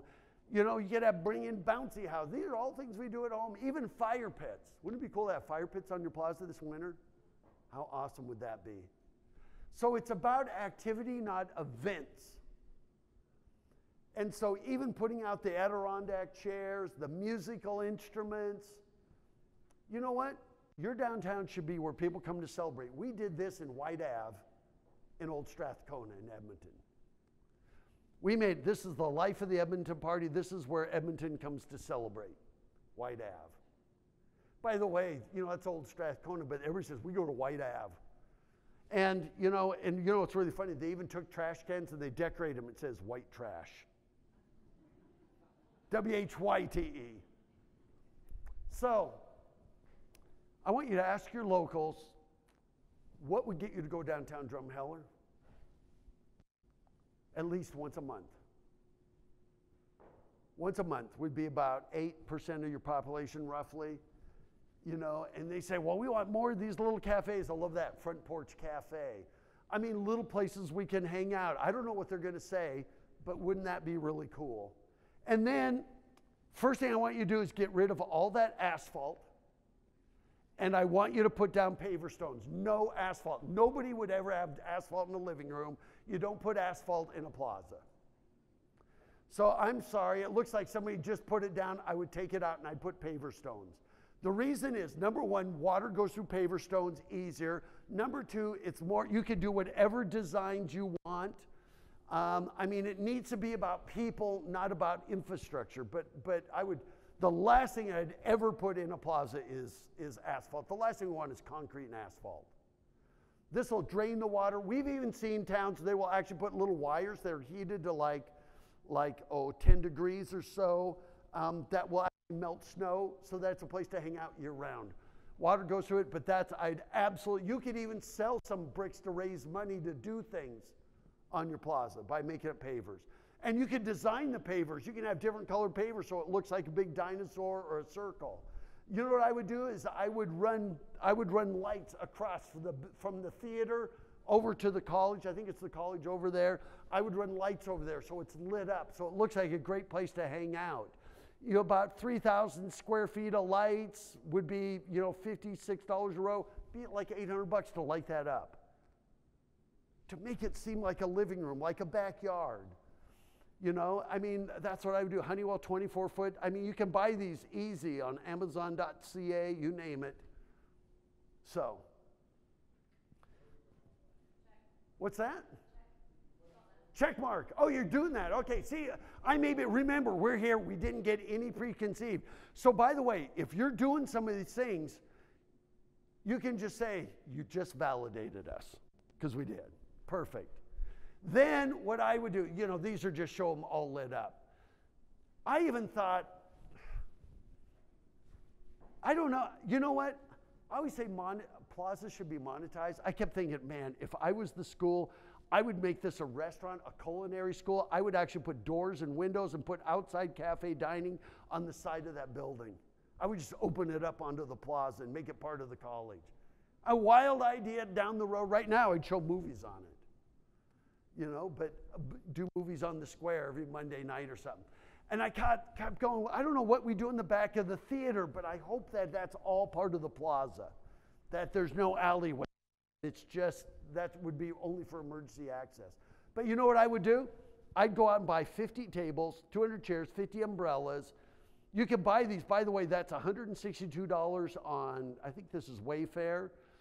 There's an umbrella for $39. Just do that. So people can go to the corner store and buy, they can go over and get ice cream, or they can get whatever food. They just come over and they hang out. Wouldn't that be cool? You start with 20. You check marking that one too? So this is just about making a cool place for people to hang out. What's that? Wind. So here's what you do. If you have wind issues, you put the umbrellas down. They're still there, but you see the red, the yellow, the blue. I mean, we heard this in Lethbridge. Oh, we have you, Roger, you know the wind loads. I said, you do it anyway. I mean, and so, I mean, I've been here this week and wind hasn't been an issue. Unless I missed something. Okay, but I would still put umbrellas, and if it's windy, I just put the umbrellas down. By the way, we have umbrellas at our house, and we have sorry, speak in feet and inches and pounds, we have 100-pound sandbags over the bases for our umbrellas. So we put the umbrellas down, still gives you the red, the yellow, blue, and then we put the weight over the base. And you can buy those for like $20, and you fill them full of sand, and you can't even hardly move them. So that's, I mean, you know, this is about people. Think of it like your backyard. I would also put along the street planters like this just to keep cars from ever getting in there. You know, people these days have a propensity to drive into people, but just make them raise planters like that. You know, I would have a person, if it was me and I had the Town of Drumheller, I had a person dedicated full-time to all their job is full-time to program downtown full of activities rather than events. We're taking notes up here in the front. You can see it, we're starting conversations. But really, you should have somebody that's their job is programming downtown to make downtown your community living room. Remember, this is about you as locals, not tourism. By the way, in Cannon Beach, Oregon, they paid that guy $35. They have $10,000 a year to pay buskers. This is just to get it going. He made $35 on Friday, $35 on Saturday, and $35 on Sunday, and he made the rest of his money on tips. And they did that just to bring it to life. But in places like Nelson, British Columbia, they're out there 365 days a year, and they never pay him anything because they make enough money on tips because it's a great downtown to hang out in. The BC bud keeps them warm. Hey, it's legal here now too, so you know. So notice all these entertainers, it's non-amplified. But you got high school kids, you've got, I mean, I'm sure you've got music. I'm sure you've got these people, they're here. Give them a place to play. Bring down to, and I would do it every Friday, Saturday, and Sunday. You know, I'd invite buskers and entertainers and these people. I even go get chess tables like that. By the way, I said, what if people vandalize the chess pieces? They said, when we end up with chess pieces missing, they're usually missing because birds take them. And so they called the manufacturer and they sent them a whole bag of seconds. So if they're ever missing pieces, they just dig in the bag and they have seconds. They might have little nicks in them or slightly discolored, and it works. But you know what? I would get sponsors. I'd have sponsors pay for a lot of this. So you might get McDonald's might sponsor these, the little 4 to score or Jenga sets. So there you go. You could do 4 to score giant game sets, $200 each, 6 giant Jenga sets. So somebody might invest $1,250. And then you might say, okay, now we have, or we could do these mega chess sets. They're a little more expensive. And all this stuff we're going to provide you. But I would even, you could even go to a place and say, we want some foosball tables. They make these weatherproof foosball tables. Here's the thing. You want to change your plaza every 2 weeks. So people say, I wonder what's going down on the square this week. But these are the kinds of things. It's activities, not events. Hula hoops with, I love these little, they're called spun armchairs. People love those things. And they spin around in them right there on the square. I mean, all these things can be sponsored, musical instruments. You can get these things online and they're fairly inexpensive and it's just fun. And so, yeah, you do have to have, you can even buy some tents so you can, local local art. You have the art gallery downtown, and there's jewelry in there, but you've got just out of town, there's people that do ceramics and all of those things. They could be there too. You even beanbag tosses, or cornhole toss, they call it. All of these things could be done there. And then in the winter, I'd love to see you get these fire pits. They're just propane fire pits, and you light them up during the winter. People come down there. Then you have a vendor selling hot chocolate and hot cider. I mean, how cool is that? And then, you know what? You know, we've even seen these portable fitness things. So you do fitness week. I mean, all of these things. So on the sponsor menu, you'll buy in the tables and chairs, the big chess sets and checker sets. We love Imagination Playground. I'll show you that in a minute. But all of these kinds of things, this should be your plaza, is doing this kind of stuff. It's activity, not events. I want your plaza should be active 250 days a year minimum.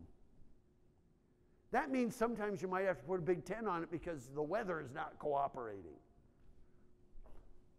I mean, how cool is that? There's the big Jenga sets. I love those things. Yes, you have to have volunteers come in each evening and they straighten everything up. You have Rotary and all your auxiliary organizations get involved. You know, and so Imagination Playground, I love it. It's like Lincoln Logs made out of foam. Wouldn't it be great to have a couple of sets of these? And then during the summer months or during spring break or winter break, all of those kinds of things, you have these things there. See those big carts? Even the kids, they pick them up and put everything in those rolling carts or these. But I'm just trying to give you ideas. You could have bocce ball courts. And you put those out for a couple of weeks. Heck, in downtown New York City, they got ping pong tables. And they put those out.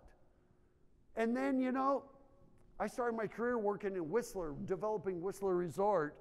And we bring in vendors that bring in climbing walls. So these are vendors, and they charge a couple of bucks, but it still brings activity to your downtown. You could even you could buy your own, or you could just have vendors bring it in. This is a portable zip line. Can you imagine, if you had one of these in your downtown today and this weekend, your downtown would be full of people spending time and money. I mean, look at that. See, it comes on a flatbed truck and they pull it up and they charge a few bucks. How cool is that? And then, you know what you could do? Wouldn't it be cool that during the summer months, if you had a local Zumba instructor or a yoga instructor come out there on Monday and Wednesday and Friday mornings from 8 to 9 and do these. And they might do this part for free, but then their whole thing is we want to sell the pads, we want to get people signed up for classes, all of these things. But here's the trick, is you do need a storage place because we want you to change it up every 2 weeks. So 26 times a year, you might have a different set.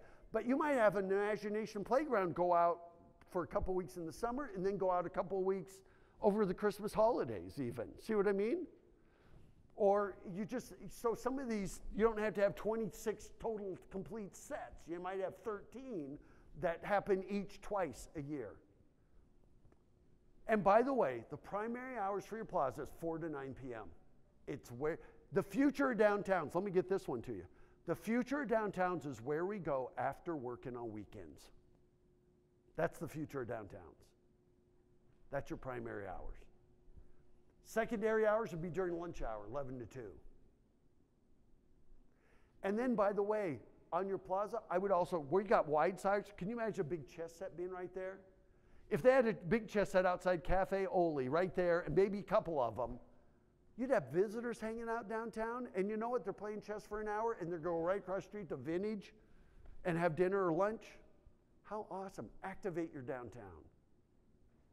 So, you know, and then there's your last one. You need to have public washrooms somewhere downtown. We have a whole video on that because there's my quote, relieved visitors spend more. And that's absolutely true. And so I would start, then what I would do is I would start, your plaza is just right there, but I would start working, some of these are like, I can't remember, but they're not really retail, they're like, I don't know what they are. They're other business, but you'd want more retail wrapped around your plaza. Right now you got the back of a theater, you got a college, and we love having a college downtown. But that one end, I kept going, could this be part of a culinary school? And you open it up, or any kind of business that go open up on the plaza, and students can learn how to run that business because you're bringing people to them 250 days a year. And they would have the front door right there.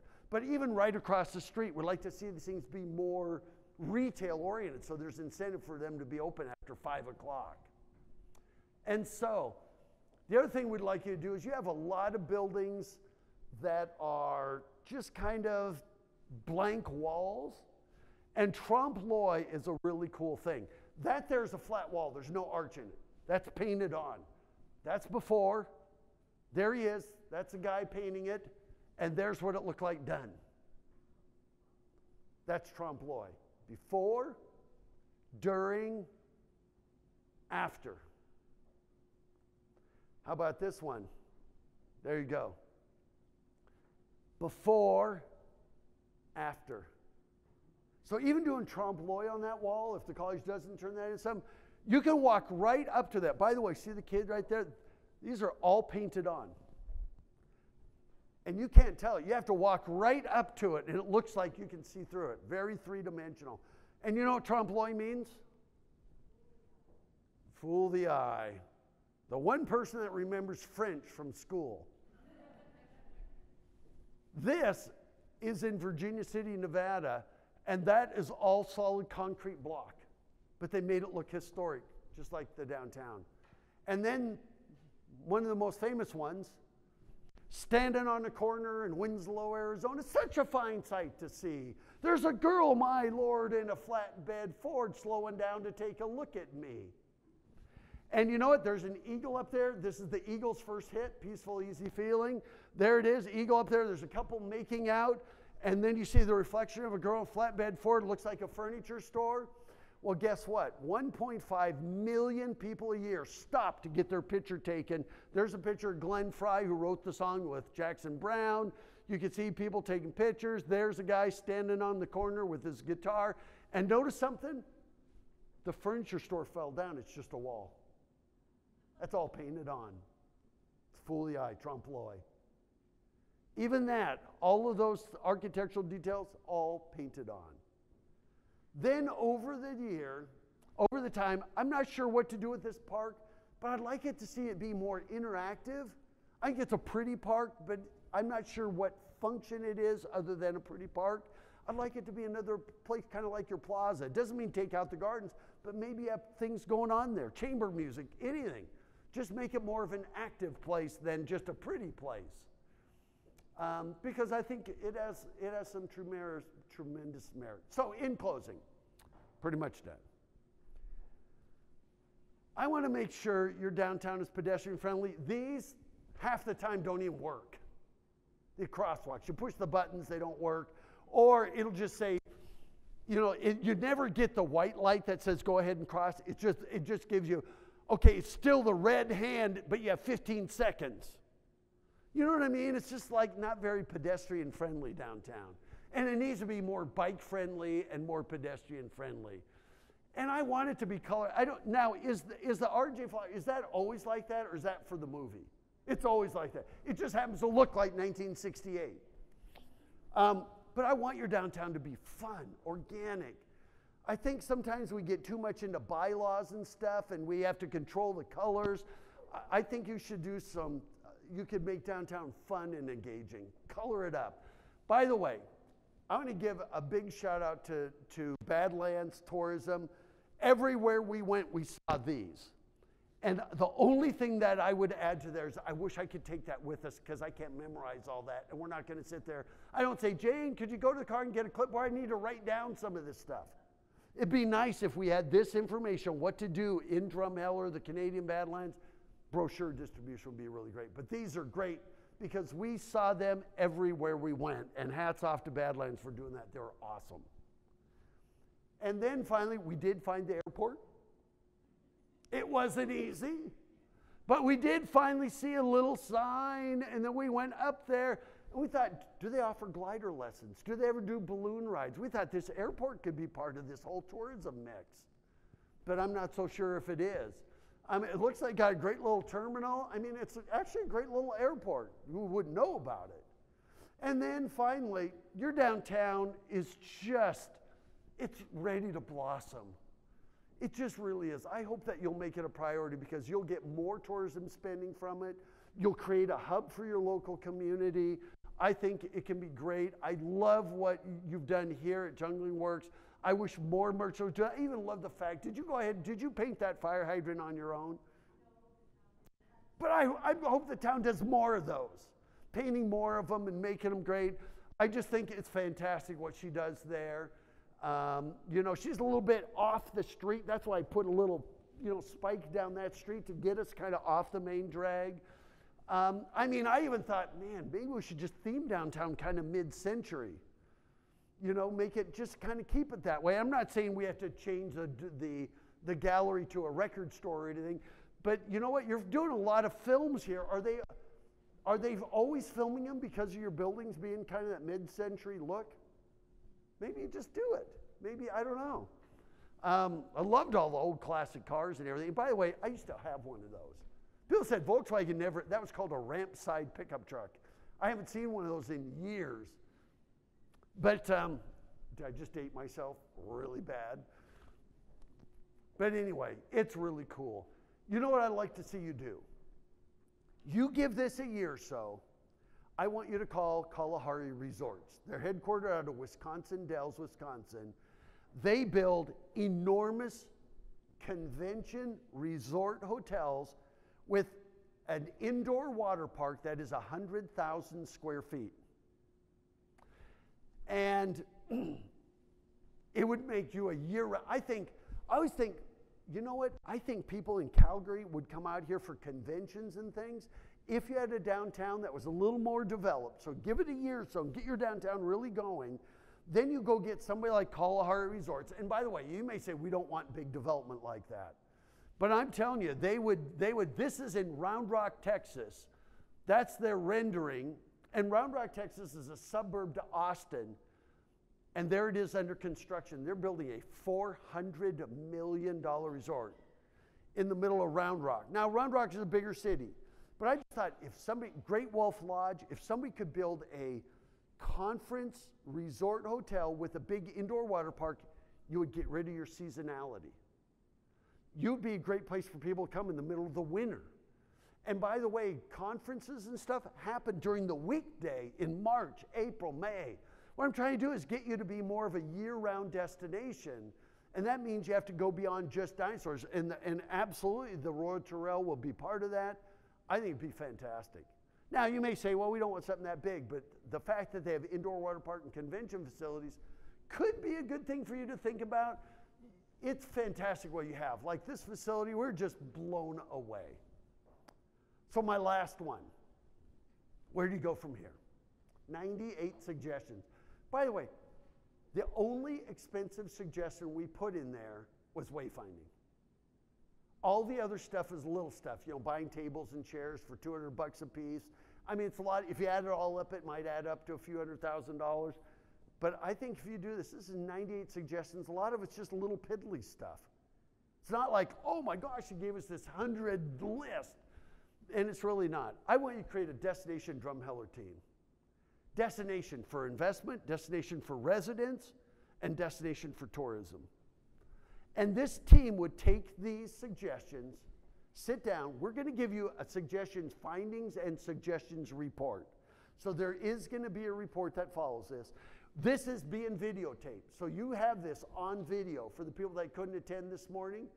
And we're going to send the mayor, we're going to send her the actual slides, and we're going to send her everything so that you have this stuff. I want you to take this assessment. And remember, these are suggestions, not recommendations. But figure out, let's do this one, this one, this one. But I spent a lot of time on downtown because I think it is so important to do.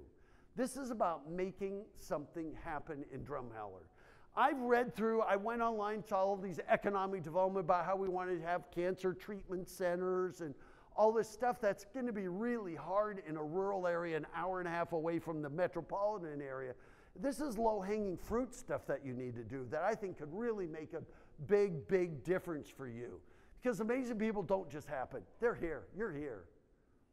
And I always say the best time to plant a tree was 20 years ago. The second best time is today. What you have is I mean, the Drumheller Valley, even more amazing and considerably more successful and less seasonal. There's just no reason why you can't be a year-round destination. So, that was the last slide. Are you exhausted? Thank you so much for coming out. And I will hang out around here. If any of you have questions, you're welcome to come up. If you want to know about the Destination Development Association, there is no charge.